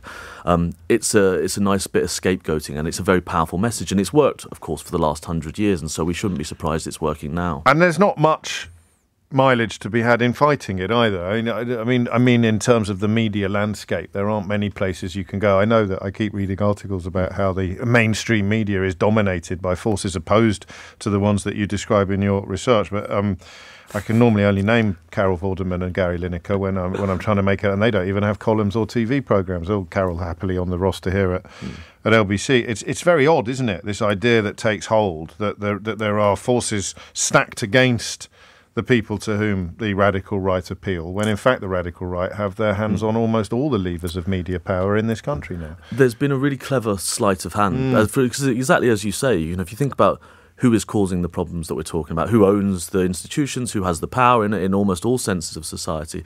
It's not asylum seekers, and it's not, working class people. And it's why there's this narrative that's emerged, which they talk about like a new elite, which is this woke elite of liberals and all of these characters that supposedly those of us that don't hate transgender people somehow have all of this superpower. When, of course, the reality is that there's a small number of people that hold huge amounts of power, both politically and economically in this country, and we don't talk about those enough. Well, I'm still waiting for my checks off George Soros. Speaking of which, one of the owners of GB News, of course, Paul Marshall, was outed recently, was found, it was one of your investigations with Lewis Goodall, my colleague, found to have been sharing all manner of disgusting Islamophobic content on social media in a locked account. That story sort of went away very quickly, didn't it? Yeah, I mean, we got some coverage, but nowhere near as much as we expected. As you say, kind of Paul Marshall owns a huge stake in GB News. Back at the front of the queue to buy the Telegraph now, after the government has changed the law to stop a Qatari-backed bid succeeding. Exactly right. And so now we're in a situation where this guy, and I think some of the response from groups like The Spectator, etc., was saying, oh, people can retweet all sorts of things by mistake, or people can say things that aren't that bad. We're talking about, the tweets that were liked and retweeted that my colleague uncovered was really extreme. They were talking about kicking out refugees. They were talking about, civil war in Britain. They were kind of climate change denial stuff. This was a pattern of behaviour over a prolonged period, engaging in very extreme stuff. And this is someone that owns a TV channel, or partly owns a TV channel that's growing and could end up with a huge bit of our media landscape in the coming years. And I think it's a good example in some senses that what we talk about in the report is this normalisation of rhetoric that was traditionally confined to the real margins.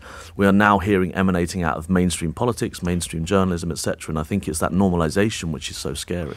And the disgusting events of October the 7th in Israel, the Hamas terrorist attack, has added fuel to some of the fires that were already burning. And for a lot of my callers, my Jewish and Muslim callers, they always find I don't think it's a confected opposition of anti-Semitism with Islamophobia or anti-Muslim hatred depressing, uniquely depressing in many cases, because they have their roots in almost identical places, which is what makes the actions of the far right on this issue so interesting. I mean, as you say, the similarity here is that people homogenise entire communities based on the actions of terrible extremists doing awful things.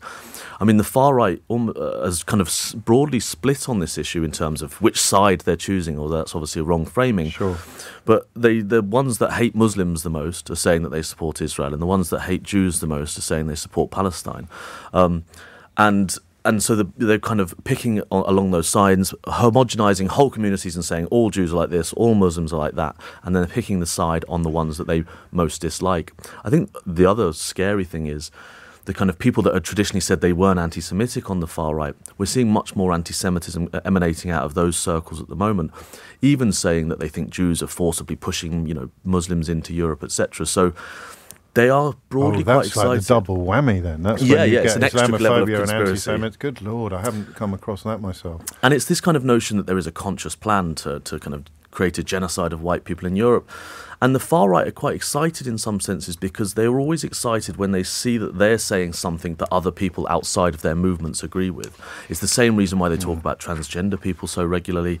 It's the same reason they attack migrants so regularly. It's often because they're saying things that they think lots of people agree with, and it opens up a door into the mainstream for them. Do you think Frank Hester's comments this week about Diane Abbott would have been responded to more robustly by the Conservative Party in previous years? Do you think perhaps this story is evidence of what you're describing when you use the word normalising? Because they can call the words unacceptable, but the money's still in their bank account. Of course. I think the fact that it took them so long to come out and say that it was racist when it was so transparently racist is just the latest in a long line of things that's happened in the last few years, where comments and attitudes that would have traditionally been confined beyond the Conservative Party are now emanating from within it.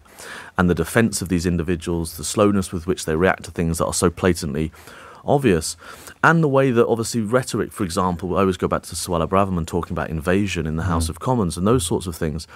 This is rhetoric that when I started 15 years ago, we would expect to see on the streets at English Defence League demonstrations.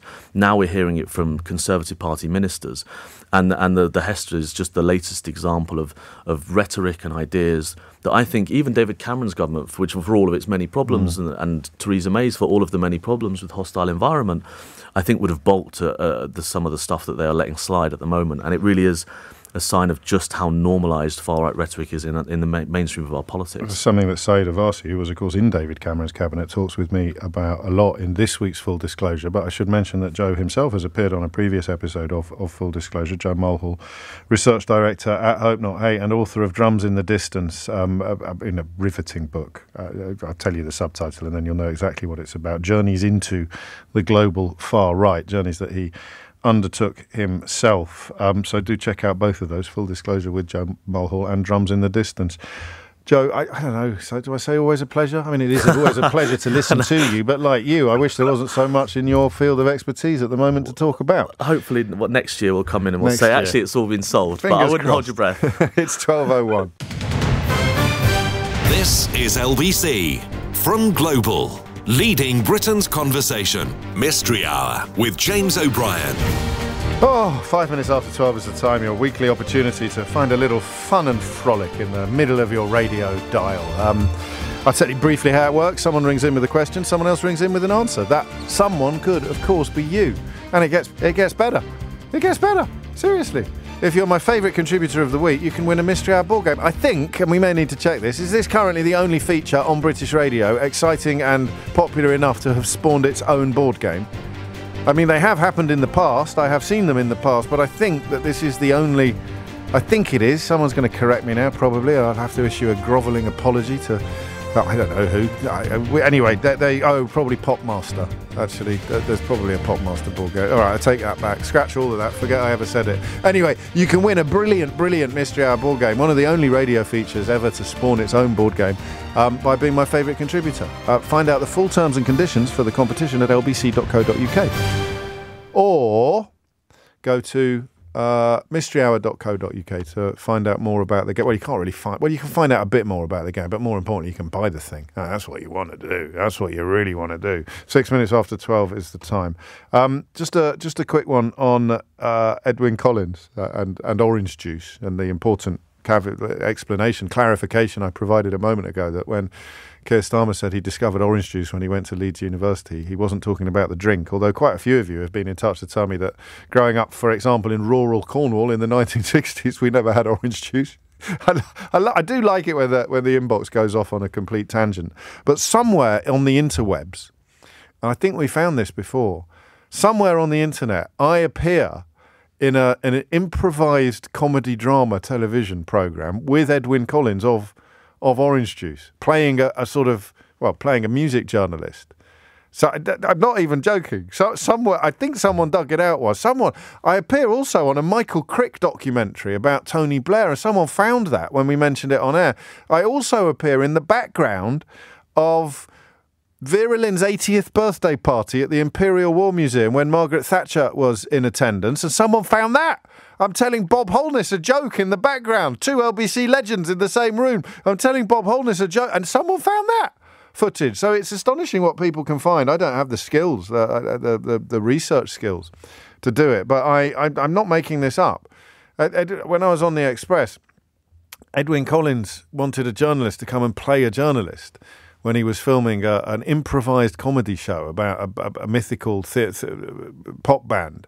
And I did it. And I remember I came out with the phrase, I can't remember whether it made the final cut or not, but I said something like, "This isn't music, this is music," which I was really pleased with at the time.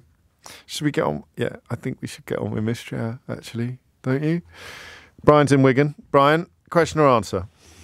Question, please, James. Carry on, Brian. Good afternoon. Good afternoon. We have met at your gig at the Hall in Manchester. Was it? Tell you what, Brian, have you warmed up yet?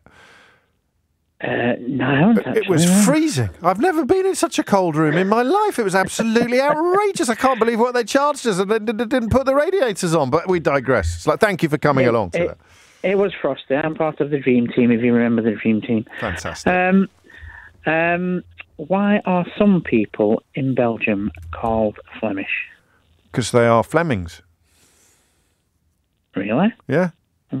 Where's the country of Fleming then? I don't know. I think it's just someone else will know the answer, but it's probably got something to do with religion, hasn't it, and language. But it refers to a dialect. It refers to a language. Most people in Belgium are Flemish, but I don't know any more than that. I think what I'm doing now is scrabbling around for information that I can remember from a previous answer to a previous question, and I've run out. I've got nothing else. Flemish, Flemings. Flemings is definitely a thing because it feels a bit like flamingos. Flemings, No, right, Brian, thank you, mate. I shall do my best to get you an answer. Why are some Belgians called Flemish? Well, Flemings. They are Flemish. What does it mean?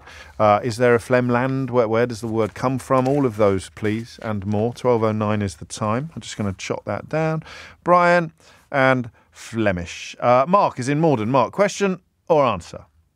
Hi, James. I got a question for you today. Yeah.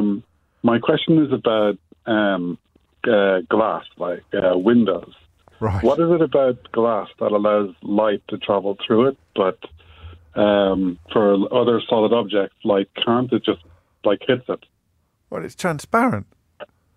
Right, but what does that actually mean, though? It means light can pass through it. Right, but why? What is because it it's about transparent. I think we could be here a while, but I don't know that there's any more to add to it. Is there? Well, there has to be something specific about the object itself that allows it to be transparent, that allows the light to pass through it. But I'm wondering, no, you can't conflate the two things. The light can pass through it because it is transparent, and it is transparent because light can pass through it. I don't know what else. I don't know what else you would find. Okay. I don't know. I mean, I could be making a fool of myself again.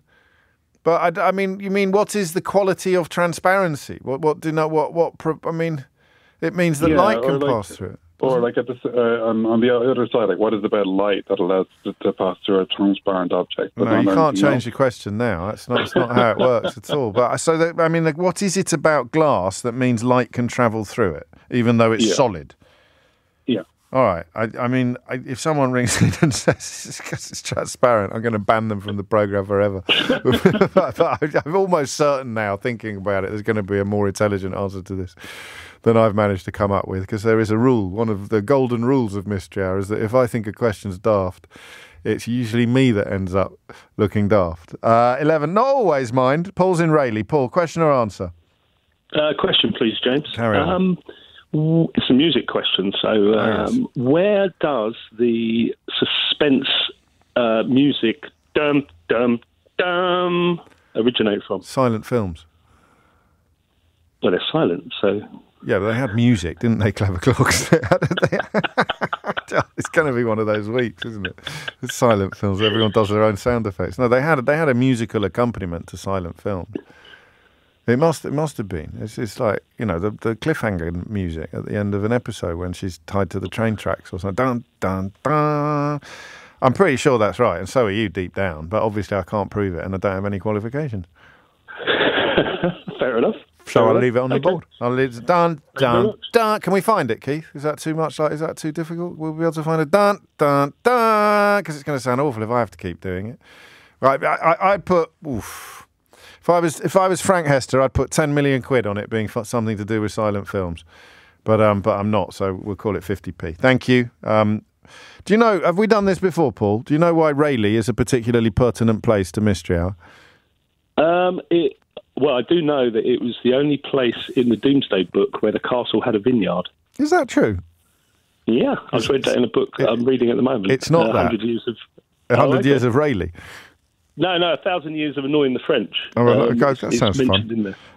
The reason why Rayleigh has a particular place in Mystery Hour, in the hearts of Mystery Hour fans, is that the highest honour you can achieve on Mystery Hour is a Ray Liotta, which is when I play a little clip of the late actor Ray Liotta sharing the motto of the whole programme, not just of Mystery Hour, although we play it more often on Mystery Hour than any other time.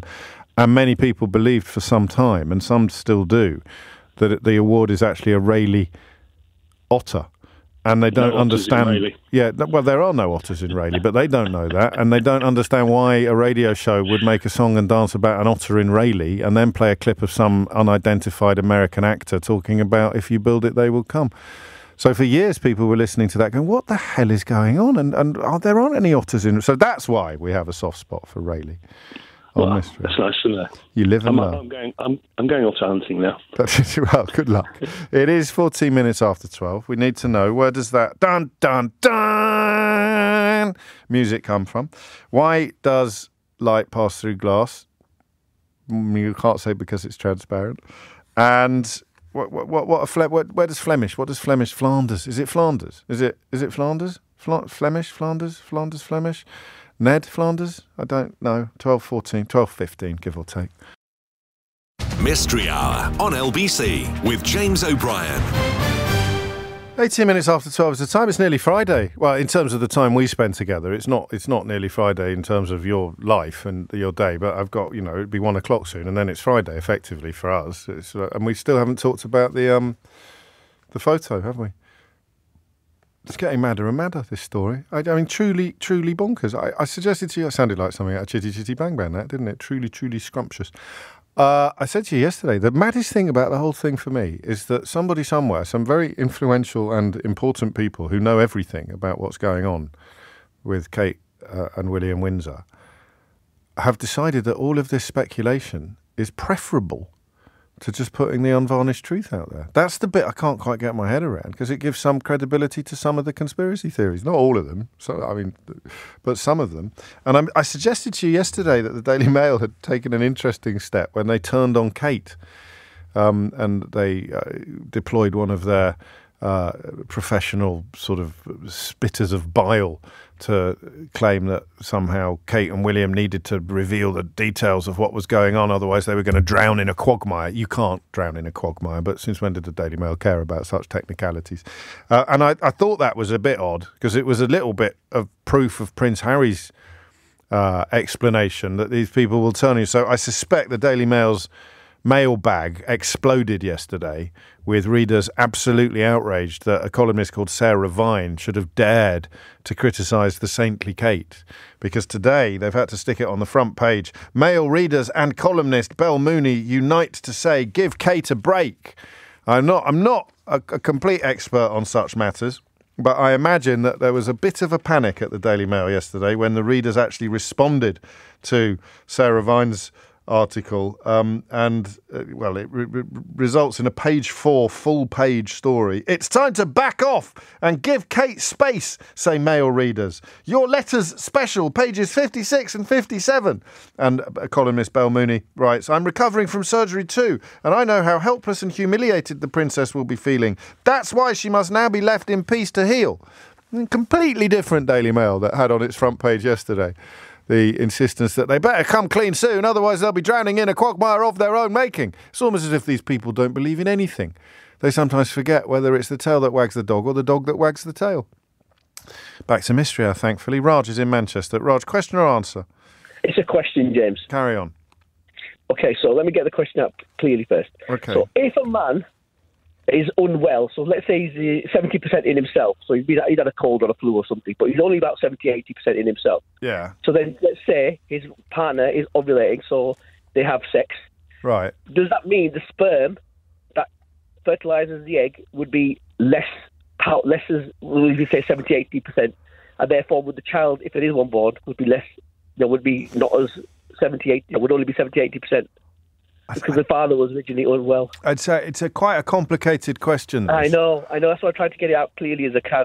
Does it make sense of how I explained it? No, because I know a bit about this, because we had fertility treatment back in the day, but I don't know. Mm-hmm. I don't know whether I know enough to answer what it is you're asking. The bottom line is yes, that your fertility, your quality of sperm can be affected by things like flu. Okay. But that I don't think that there's such a thing as a defective sperm. So it would just lower the likelihood of you fertilizing your partner's egg. It would lower the likelihood of a pregnancy, but it wouldn't mean that if a sperm, because to make it through, a sperm's got to be in pretty good nick. So the ones that make it are not going to make it and then somehow be subpar, which I think is also part of what you're asking. Yes, it is, because obviously there's a child if it is one born. No, it doesn't work like that. It doesn't. I'm 99% sure. I mean, I'm no, geneticist, but I'm 99% sure it doesn't work like that. Well, hopefully a doctor will come on and the fertility doctor. What do you mean What do you mean? Hopefully, I've given you 100% answer on your first question. 99%, James. And 99% on your second question. It's not. You're not going to have. You're not going to have a. I mean, I can't believe they've let you on. Frankly, Raj, you've put me in such a difficult. Well, I mean, I've nearly said something. Then you're not going to have a. You're not going to have a. I can't flipping heck. What have you put this fella through for? I think it's a very interesting question. Well, it might be a very interesting question, but it's daytime radio. I can't start talking. No, but it's not like a don't like it when, There's nothing wrong with you. I'm not cross with you. I'm not cross with you, Raj. You've done nothing wrong. You rang in good faith. Don't say anything about your producers and the researchers, because they've been very kind there, and I've been on a few times. To you, they have. They've been kind to you. They've hung me out to dry, mate. They have. But I've been trying my best to get on for this question, so I've been ringing for about 3-4 weeks, really, and they've always been putting me off, so they finally got me on. Well, there you go. Patience is a virtue. Exactly. All right. Are you a bit poorly at the moment? Is that why you're worried? No, I'm fine. My kids are old enough. I've got an 18-year-old and a 16-year-old. There's no way I'm having any more. So you're out of that game. You're just curious. Absolutely. I'm wondering whether I was ill when I conceived my two. That's what it is. Right. Good Lord. This is taking a... It's taking a downward turn, this conversation, has, James. It certainly has. Oh, right. I'll try and find out. I don't think that... So here's the question, right? Illness affects sperm, but does that affect a child born as a consequence of that? Oh, Lord above. What are you even thinking putting this through? I can't... Thank you, Raj. Again, I shall take out all of my unhappiness on my colleagues, not on you. Let's go to Adriana, who's in Walton-on-Thames. Adriana, what would you like to say? I've got an answer for the Flemish thing. Happy days. Carry on. Right. So Belgium is divided into two sections. Yes. One is the French-speaking section, which Walloons. is Wallonia. Walloons. And the Dutch-speaking section is Flanders, which is in Dutch is Vlaanderen, and the people speak Flemish. That's it then. It's pretty straightforward. So it comes from Flanders. It comes from the Dutch, the original word for which we've anglicised into Flanders, and the language that you speak if you're from Flanders is Flemish. It's like Dutch, but very bastardised Dutch. Can most people speak both? Yeah. If you can speak Flemish, you can speak Dutch. If you can speak Dutch, you can speak Flemish? Yeah, although we think that I'm Dutch, and we think we're posher than they are. Is that right? And those qualifications are? I'm Dutch. That'll do nicely. I learned it at primary school. And can most Belgians speak Flemish and French? I think definitely the French-speaking one can speak Flemish, but I think it's both ways. I think you have to learn it at primary school if you don't speak it at home. Germanic language, very close to Dutch, but it'll have a lot of French in it as well. And then if you get into southern Belgium or Wallonia... It's completely French. It's French all day long. Round of applause for Adriana, please. Thank you very much. Thank you very much. First one of the day. 12:25 is the time. John is in Leamington Spa. John, question or answer? Answer, James. Carry on, John. So, why is glass transparent? It's basically because the light waves that sort of come from any light source do not interact with the solid structure of glass. So, infrared and UV waves can be blocked, but in typical fashion, normal white light waves aren't blocked at all. It is, unfortunately, please don't hate me for saying this, it's the very definition of the word transparent. Well, that's what I thought. From a scientific point of view. No, well, you've done your best, but I knew that's what was lurking. That was the elephant in the room, wasn't it, John? Unfortunately, you've just defined transparent, effectively. So when he asked, when Mark said, why does light pass through it? I said, because it's transparent. And you were 100% right. Why is it transparent? Because light waves don't interact with it. It's a perfect question, but absolutely awful for Mystery Hour. To be honest, I'd have got cross about that question if it wasn't for Raj popping up a few minutes ago with an even worse one. What are your qualifications? I have a master's in chemical engineering. There you go. Round of applause for John. Beautifully done. Beautifully done. 12:26 is the time. You're listening to James O'Brien on LBC. Jack's in Bristol. Jack, question or answer? Question, please. Carry on. Now, keep calm, because it's somewhat of a motoring question. Oh, Lord above. This is what I knew it was going to be one of those weeks. They do this. Do you know, they genuinely do this. They actually my own colleagues troll me live on the radio between 12 and 1 on a Thursday. Go on then, fill your boots. Right. We are a family of one car. Often I'm away using car. Yeah. What I want to know is why taxis are legally exempt from safety belts when it comes to young children.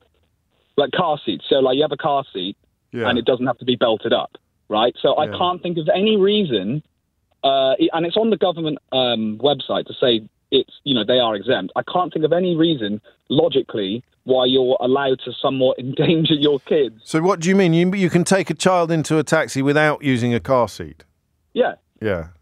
Yeah. So even if they're, really young, a week old. You can sit with them on the back seat holding them. Or the front seat, I suppose. I didn't know that. The only thing I can think of, right? Yeah. You're not really supposed to answer your own questions. Yeah, well, I don't have it right. I don't have the knowledge. I'm sure a taxi driver will call up. But, maybe there's a little bit of time saved between passenger and passenger, so taxi drivers can, use that time to get another customer because of the time taken a safety belt off. Oh, yeah, it could be that. It could you know be what I mean? Yeah, so that's not good enough reason. Well, it's a cost-benefit ratio, isn't it? Most things like this are. So somewhere a calculation has been made that it would harm the taxi driver, and the likelihood of. Well, I mean, it's a great question. Why don't children have to use car seats in taxis? Because on a hire car you do. Well, I don't know if you have to. I presume you have to because you get to the hire car place and there's a big pile of car seats in the back, isn't there? And you try and get hold of one. And having said that, the taxi firms often have car seats as well. But you've double checked and there is no legal requirement to do it. There isn't any legal requirement. No. Right, you're on. It's a good question. Thank you, Jack. Thank you very much. It's not really a motoring question. Well, I mean, it is, but it isn't. But it is, but it isn't. Well, Bill's found it. Can you believe it? Bill has found the God, look at me there. When would that have been? That thing I did with Edwin Collins. He's found some pictures. He hasn't. It's not moving footage. They're stills. I forgot what I looked like without a beard. Remembered why I grew one. But look at all my lovely hair as well. So that thing I was talking to you about, I can't remember what it was called. Bill, can you? But I tell you what, I'll retweet it so you can have a look. There it is. You are listening to James O'Brien on LBC. Amelia Cox is here now with your headlines. Mystery Hour with James O'Brien. This is LBC. 12:33 is the time. We've done the Flemish. We've done the glass. Where does the cliff... Have we got any cliffhanging music, Keith? Nothing at all. Well, I'm going to have to do it myself. Dun, dun, dun. Dun. What? Okay, sorry. Dun, dun, dun! So put some effort in. I can't put any more. You put some bloody effort in. You're supposed to be finding a clip of it. Honestly. Then there's Raj's question about sperm and Jack's question about seatbelts. Why? It's taxis, you don't have to put a kid in a child seat, a child in a child seat. How come? What's the reasoning behind that? Do we know? And some breaking news for you. Here it is. I should have known. I'm so sorry. I should have blinking known. I should have known. Guess what? There's another 5 million quid. I just did a mug to camera then for YouTube. There's another 5 million quid. Don't forget to like and subscribe and ring that bell. Ding, ding, ding. Hey, YouTubers. There's another 5 million quid. Steve, what's his name? Frank Hester. There's another £5 million that hasn't come out yet. This is sort of like, there's only a roundup. This is Tortoise reporting it. Kat Nealon at Tortoise, brilliant journalist. A Tory source said the party was sitting on the cash. The Conservatives have received an as yet undeclared £5 million sum from Frank Hester. They can't give it, so that would put him on 15 million. He is already responsible for 10.2 million of the 48 million that the party received in donations last year. I don't think they'll have received that much this year so far. 5 million quid currently sitting there, which would then come out in the next round of disclosures. Conservative Party spokesman did not deny that the party had received the additional £5 million, telling Tortoise declarable donations will be published in the usual way by the Electoral Commission. How much money is he making out of these government contracts? Imagine having 15 million quid to spare. The only silver lining to this whole sorry saga is that he's, surely not going to get the knighthood or the seat in the House of Lords that he's so obviously pitching for. Surely even this lot, I suppose resignation honours be extraordinary. There'd be all sorts of... But if you look at... The problem with saying there's no way they could put this character in the House of Lords is that a very quick look at who Boris Johnson did put in the House of Lords, and to a lesser extent David Cameron, and of course to an equal extent Liz Truss, rather proves the point they'll put anyone there these days. 12:36 is the time. Excuse me. Walker is in Nelson in Lancashire. Walker, question or answer? Hello, James. It's a question, please. But can I just say thank you for the answer I got about my transplant organs. That was a while ago. It was a while ago. You asked all the right questions in response that I would have asked as well, so thank you for that. Oh, you're very welcome. Glad to be of service, Walker. So my question today is, when we have to write a word multiple times, why does it start to look wrong? Crikey, that's a bit philosophical. Well, no, not even. What is it? Well, I mean, are you sure that it does? Are we sure that it? Yeah. So you write. I'm just going to practice it now. I'm going to write poem. Poem. This is amazing radio. Stay there, everyone. Poem. Poem. Oh, look at that. You're right. You start thinking, is it PEOM or poem? What? So if you write down a word multiple times, at one point you will start wondering if you're actually writing it down correctly. Yes. That's a great question. I'll tell you what, though, I'll be amazed if we get an answer. Who's going to know the answer to that? No idea, but no, not me. That wasn't. I mean, that was a rhetorical question. But Walker, leave it with me. I mean, you were a very satisfied customer last time. You may be a less satisfied customer this time.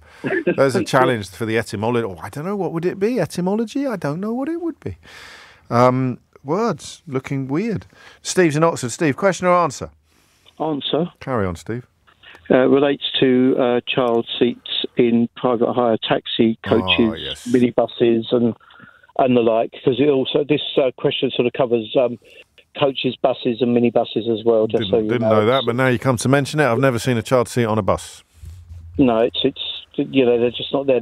Part of the problem is that private hire and taxi drivers and companies cannot be sure of what they may be requested for when collecting a passenger. Yes. Certainly, in case of public hire vehicles, they cannot be sure who's going to hail them and whether they would have an appropriate seat to satisfy the need.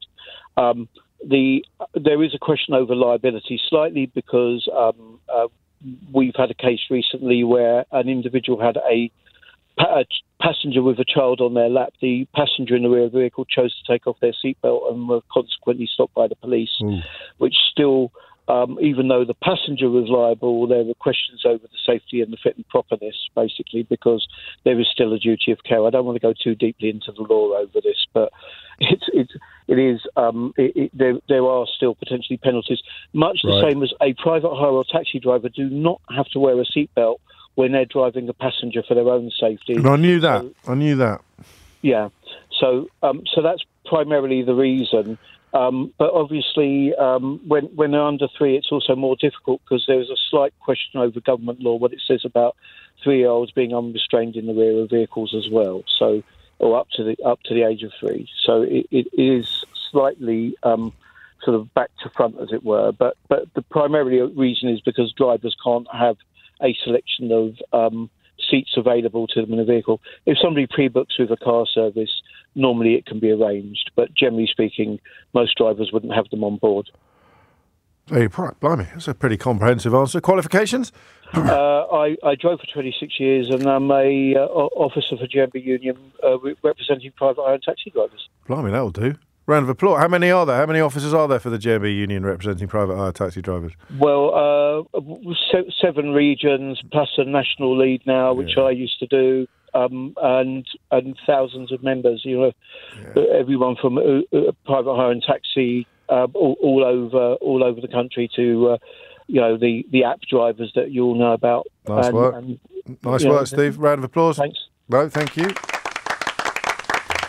Top man, Steve. Well played. 12:40. Andy's on the Norfolk Broads, it says here. Question or answer, Andy? James. Whereabouts on the Norfolk Broads? I live on a little lone village called Martham, with the word Martham Broad. Quite near Wroxham. Near Wroxham? Very near Wroxham, It is very near Wroxham. I like the Norfolk Broad. Do you know? Can I confide in you, Andy? Just me and you, yeah. Yeah, fine, just me and you. I get a bit panicky when I think about the Norfolk Broads because what I'd really like to do is go on a boating holiday on the Norfolk Broads. Okay. But I once hired a very small boat out of Wroxham, actually. Yeah. And I couldn't park it. That's generally the case, unfortunately. Well, everyone else was doing all right. I couldn't park it to the point where I tried on a couple of occasions, and I got so self-conscious about people on the bank watching me mess it up time and time again that we spent our entire trip moving.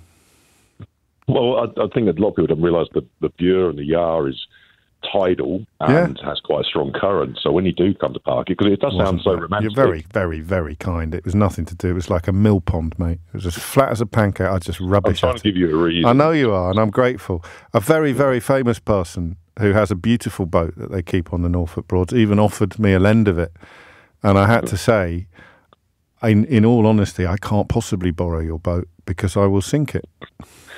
Well, I like to watch people in the summer trying to do just what you described. You probably watched me, didn't you, mate? Possibly. Laughing your little socks off. Question or answer? Oh, sorry, yeah, that's what I called. It's a question. And the Broads are relevant because this is a question regarding birds. Yes. Birds singing at night, not owls, obviously, but birds chirping, tweeting, whatever, singing at night in the dark. Is it a new thing? Because I've just noticed it recently. Same here. Where I can hear... Literally same here.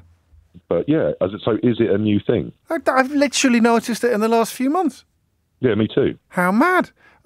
Is there much light where you are, like street lights and stuff like that? Well, there's been a new development. The village is growing. Yeah. There's a new development sort of 200 yards from where I live. That might be it then. There's more street lighting, so I just think, is that confusing the birds? Is it making them think it's daylight? Because do you know what we've had done? We've had some new motion sensor lights put in out the back. Maybe that's what it is for us. Could be. Or is there a planetary phenomenon unfolding under our very noses? Possible. Well, I always say animals know a lot more than we do, and maybe they know more than what's going on. I don't know. Who does? It's a mystery. How appropriate. Yes. I hope this doesn't sound inappropriate, but a lot of people have been in touch wondering whether you work in voiceover or anything like that, Andy. That's very kind. No. See, even that chuckle there just clinched it, didn't it? Really? You sound like an absolute natural. Are you sure you don't? I mean, I know you'd know. There'd be no reason to... We had 2 voiceover artists on the other day, but you don't, no, never worked in those sort of thespian... I've had a lot of people say that, funny enough, and I went and did some voiceover training for public speaking, and then I realised how much I do not like rejection, and I stopped sort of trying. It's not the game for you, then. I do in North Norfolk. I do a community radio show every 2 weeks. Not North Norfolk Digital. Pretty much, it's North Norfolk Digital, but under another name. Oh, that's fantastic! Because I mean, listen to this. I love this guy's voice. I'm in love with Norfolk man's voice. Says Tracy. Guy from the Broads has a great voice. Says Jamie. Man from Norfolk Broads has such an amazing voice. Says Angela. There's loads of love for you coming, but no one ever says that about my voice. I do this for a living. This is outrageous. Whereabouts in North Norfolk? What's the station called in North Norfolk? You don't have to tell me. I don't want to embarrass you, but I spend quite... well, if anyone is interested, it's called Poppyland Radio, and my show is the Classic Rock Show. Oh, of course it is. Come on, with that voice. What else is it going to be? It's the Classic Rock Show. I'll tell you what, because I spent years, because I do so much driving for a living. Well, not for a living, but to get to work, obviously, and to amuse myself, I do a lot of, I mimic a lot of voiceovers. Fantastic. And I love your guy that says Mystery Hour, but he calls it Mystery Hour. Mystery Hour. He does. You could do this with your eyes shut, man. I don't want to do him out of a job. We're very pleased with what he does for us, but I can see why you flirted with it. If he ever needs a holiday, please give me a call. We will. But you can stop now sending in all the love. What a sexy voice, this one says. It's ridiculous. I think that one means me, actually. Andy. I'll try and I must get you an answer to your question. Have a great day. It's 12:45. Mystery Hour on LBC with James O'Brien. It's 12:49. Thanks to Chris Brandish, who's found the video of me acting with Edwyn Collins 157 years ago. And you're right, it was called West Heath Yard. Look at that. I'll retweet that as well. There you go. I'm right near the end doing some acting. Amazing. Anyway, back to the game in hand, which is Mystery Hour. Lots of questions, still need answers, but not that many. The one about sperm, the one about dun-dun-dun, the one about words, and the one about birds. Birds and words and words and birds and birds and words and birds and words and words and birds. Jeremy's in Richmond. Jeremy, question or answer?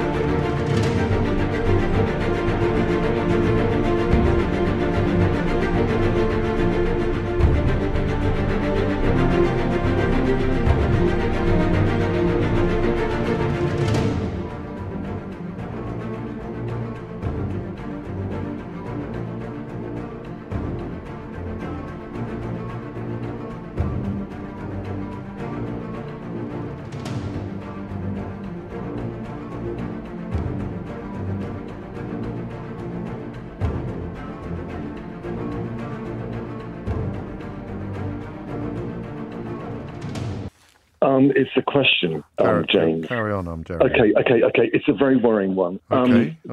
It's concerning two cats in their 12th year who both started watching television. Good Lord.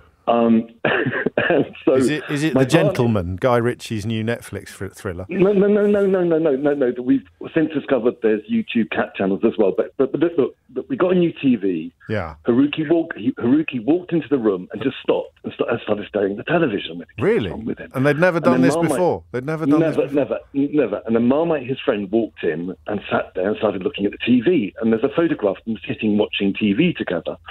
Wow. And in their 12th year, they've never watched TV before, ever. It's a Samsung OLED TV. It's a kind of special screen, I don't know. So something about the screen has hypnotised your cats? Yes, but why are they watching? They haven't watched TV since they were babies. Why are they watching TV now? That's extraordinary. And it doesn't matter what's on. We're 100% sure they're not attracted to... They watch the news. Yeah. They prefer their YouTube squirrel channel. Watching little animals running around. So what is it about your new TV that has captured your cat's attention? And they literally sit there watching, and it's very disturbing. I was thinking, is it a social trend? They see everyone walking around with phones, and they're getting embarrassed, so they think you ought to be looking at screens as well. I believe it's called. No, FOMO, I believe it's called. Oh, right. Fear of missing out, yeah. So perhaps they're suffering from FOMO. I don't know, but that's my question. There we go. That's a brilliant question. And is it a 4D TV? Is that a thing? I've been reading about 4D. Oh, God, it's a really expensive one. How old was the old one? How old was the old one? Oh, God, that was really new as well. My partner broke it. She does Pilates video, and she smashed the camera into it. Sensational. So that was about 2 years old. Oh, so it wasn't. It's not like you were using an old sort of cathode ray type. No. She's the cats. And thrice no. Well, I shall find out for you. I may not. It's quite late, but I shall do my best, Jeremy. Thank you. It's very good, by the way. If you like Guy Ritchie films, you'll love his new TV series, The Gentleman. Harge has seen it. It's pretty bloody, though. I like gory. Kate's in Belper in Derbyshire. Kate, question or answer? Hello, it's Kate. an answer, James. Hi. We met. I saw you at Nottingham Playhouse. You were super. I think I was with a friend of yours. You're Jenny's friend. I am, How lovely to hear from you again. Did you get your book all right? Yes, I have. Thank you so much. No, really thank you kind. so much. Thank you for coming. It was a great night. So you're here to answer... Well, I thought I would guess from your field of expertise, but there's nothing on my list that fits with your field of expertise. Well, it's the when a word goes weird, when you say it a lot. You write down a word or say it a lot, then suddenly you think that you're writing it wrong. Go on. Yeah, it's called semantic satiation. Whoa. Seriously? I know, it's great, isn't it? Yeah. Yeah, get it. It's semantic satiation. Yeah, it's called semantic satiation. Satiation, not association. Do you want to put your teeth in and try, put your teeth in and try again? It's called semantic satiation. Yes. Satiation, like when you're satiated, full up. And it's, it's when we repeatedly say or write a word, and it's a sort of breakdown of the long-term auditory and verbal memory, because we look at it several times, and that function just kind of weakens and gives up, because it's assumed that you already know it. It's in your long-term memory. Yes. It's a phenomenon known with language and auditory information. So it is, because this is your field. Well, I shall ask you what your qualifications are, and you shall tell us. Yes, I'm a dyslexia specialist. So this is all about word recognition and the kind of the mental muscles that you deploy when you're reading and writing and things like that. Exactly. That's exactly what it is, yeah. Beautiful answer. Round of applause for Kate, please. Thank you. No, thank you. Give my love to Jen. And I shall see you again. 12:54 is the time. Ollie's in Lingfield. Ollie, question or answer? Answer, James. Carry on, Ollie. It's the sperm question. Oh, great. Carry on. So imagine if someone's just turned their radio on. Like, literally, because they can't stand me, but they like to get in a bit early for Sheila Fogarty. Hello, Ollie. Question or answer? Answer, James. What is that? It's the sperm question. Carry on, then. It's following on from the man with the sexy voice. It is, in a way, yes. On we go. So, anything that raises body temperature, i.e. gives you a fever, can kill off sperm, because spermatogenesis, sperm are very, very temperature sensitive. That's why testicles hang slightly outside the body. That's why they hang low. They do hang low. Sweet chariot. I was thinking more swinging them to and fro, but never mind. So anything that will raise body temperature will kill them off. It will also affect spermatogenesis, which is the growth of new sperm, which happens 3 to 4 weeks before they actually get to the point where they're going to be released. So a temperature will drop sperm count, i.e. number of viable sperm. It won't do anything to the genetic makeup of that sperm because that was set weeks in advance, weeks ago. But in a few weeks' time, the sperm that have been produced were in production, shall we say, whilst the fever or the illness was happening, they can be affected in terms of their viability, so their ability to actually swim, their ability to penetrate the egg when they get there. But there's not going to be any impact on the health of the child. No, because the sperm isn't going to get there.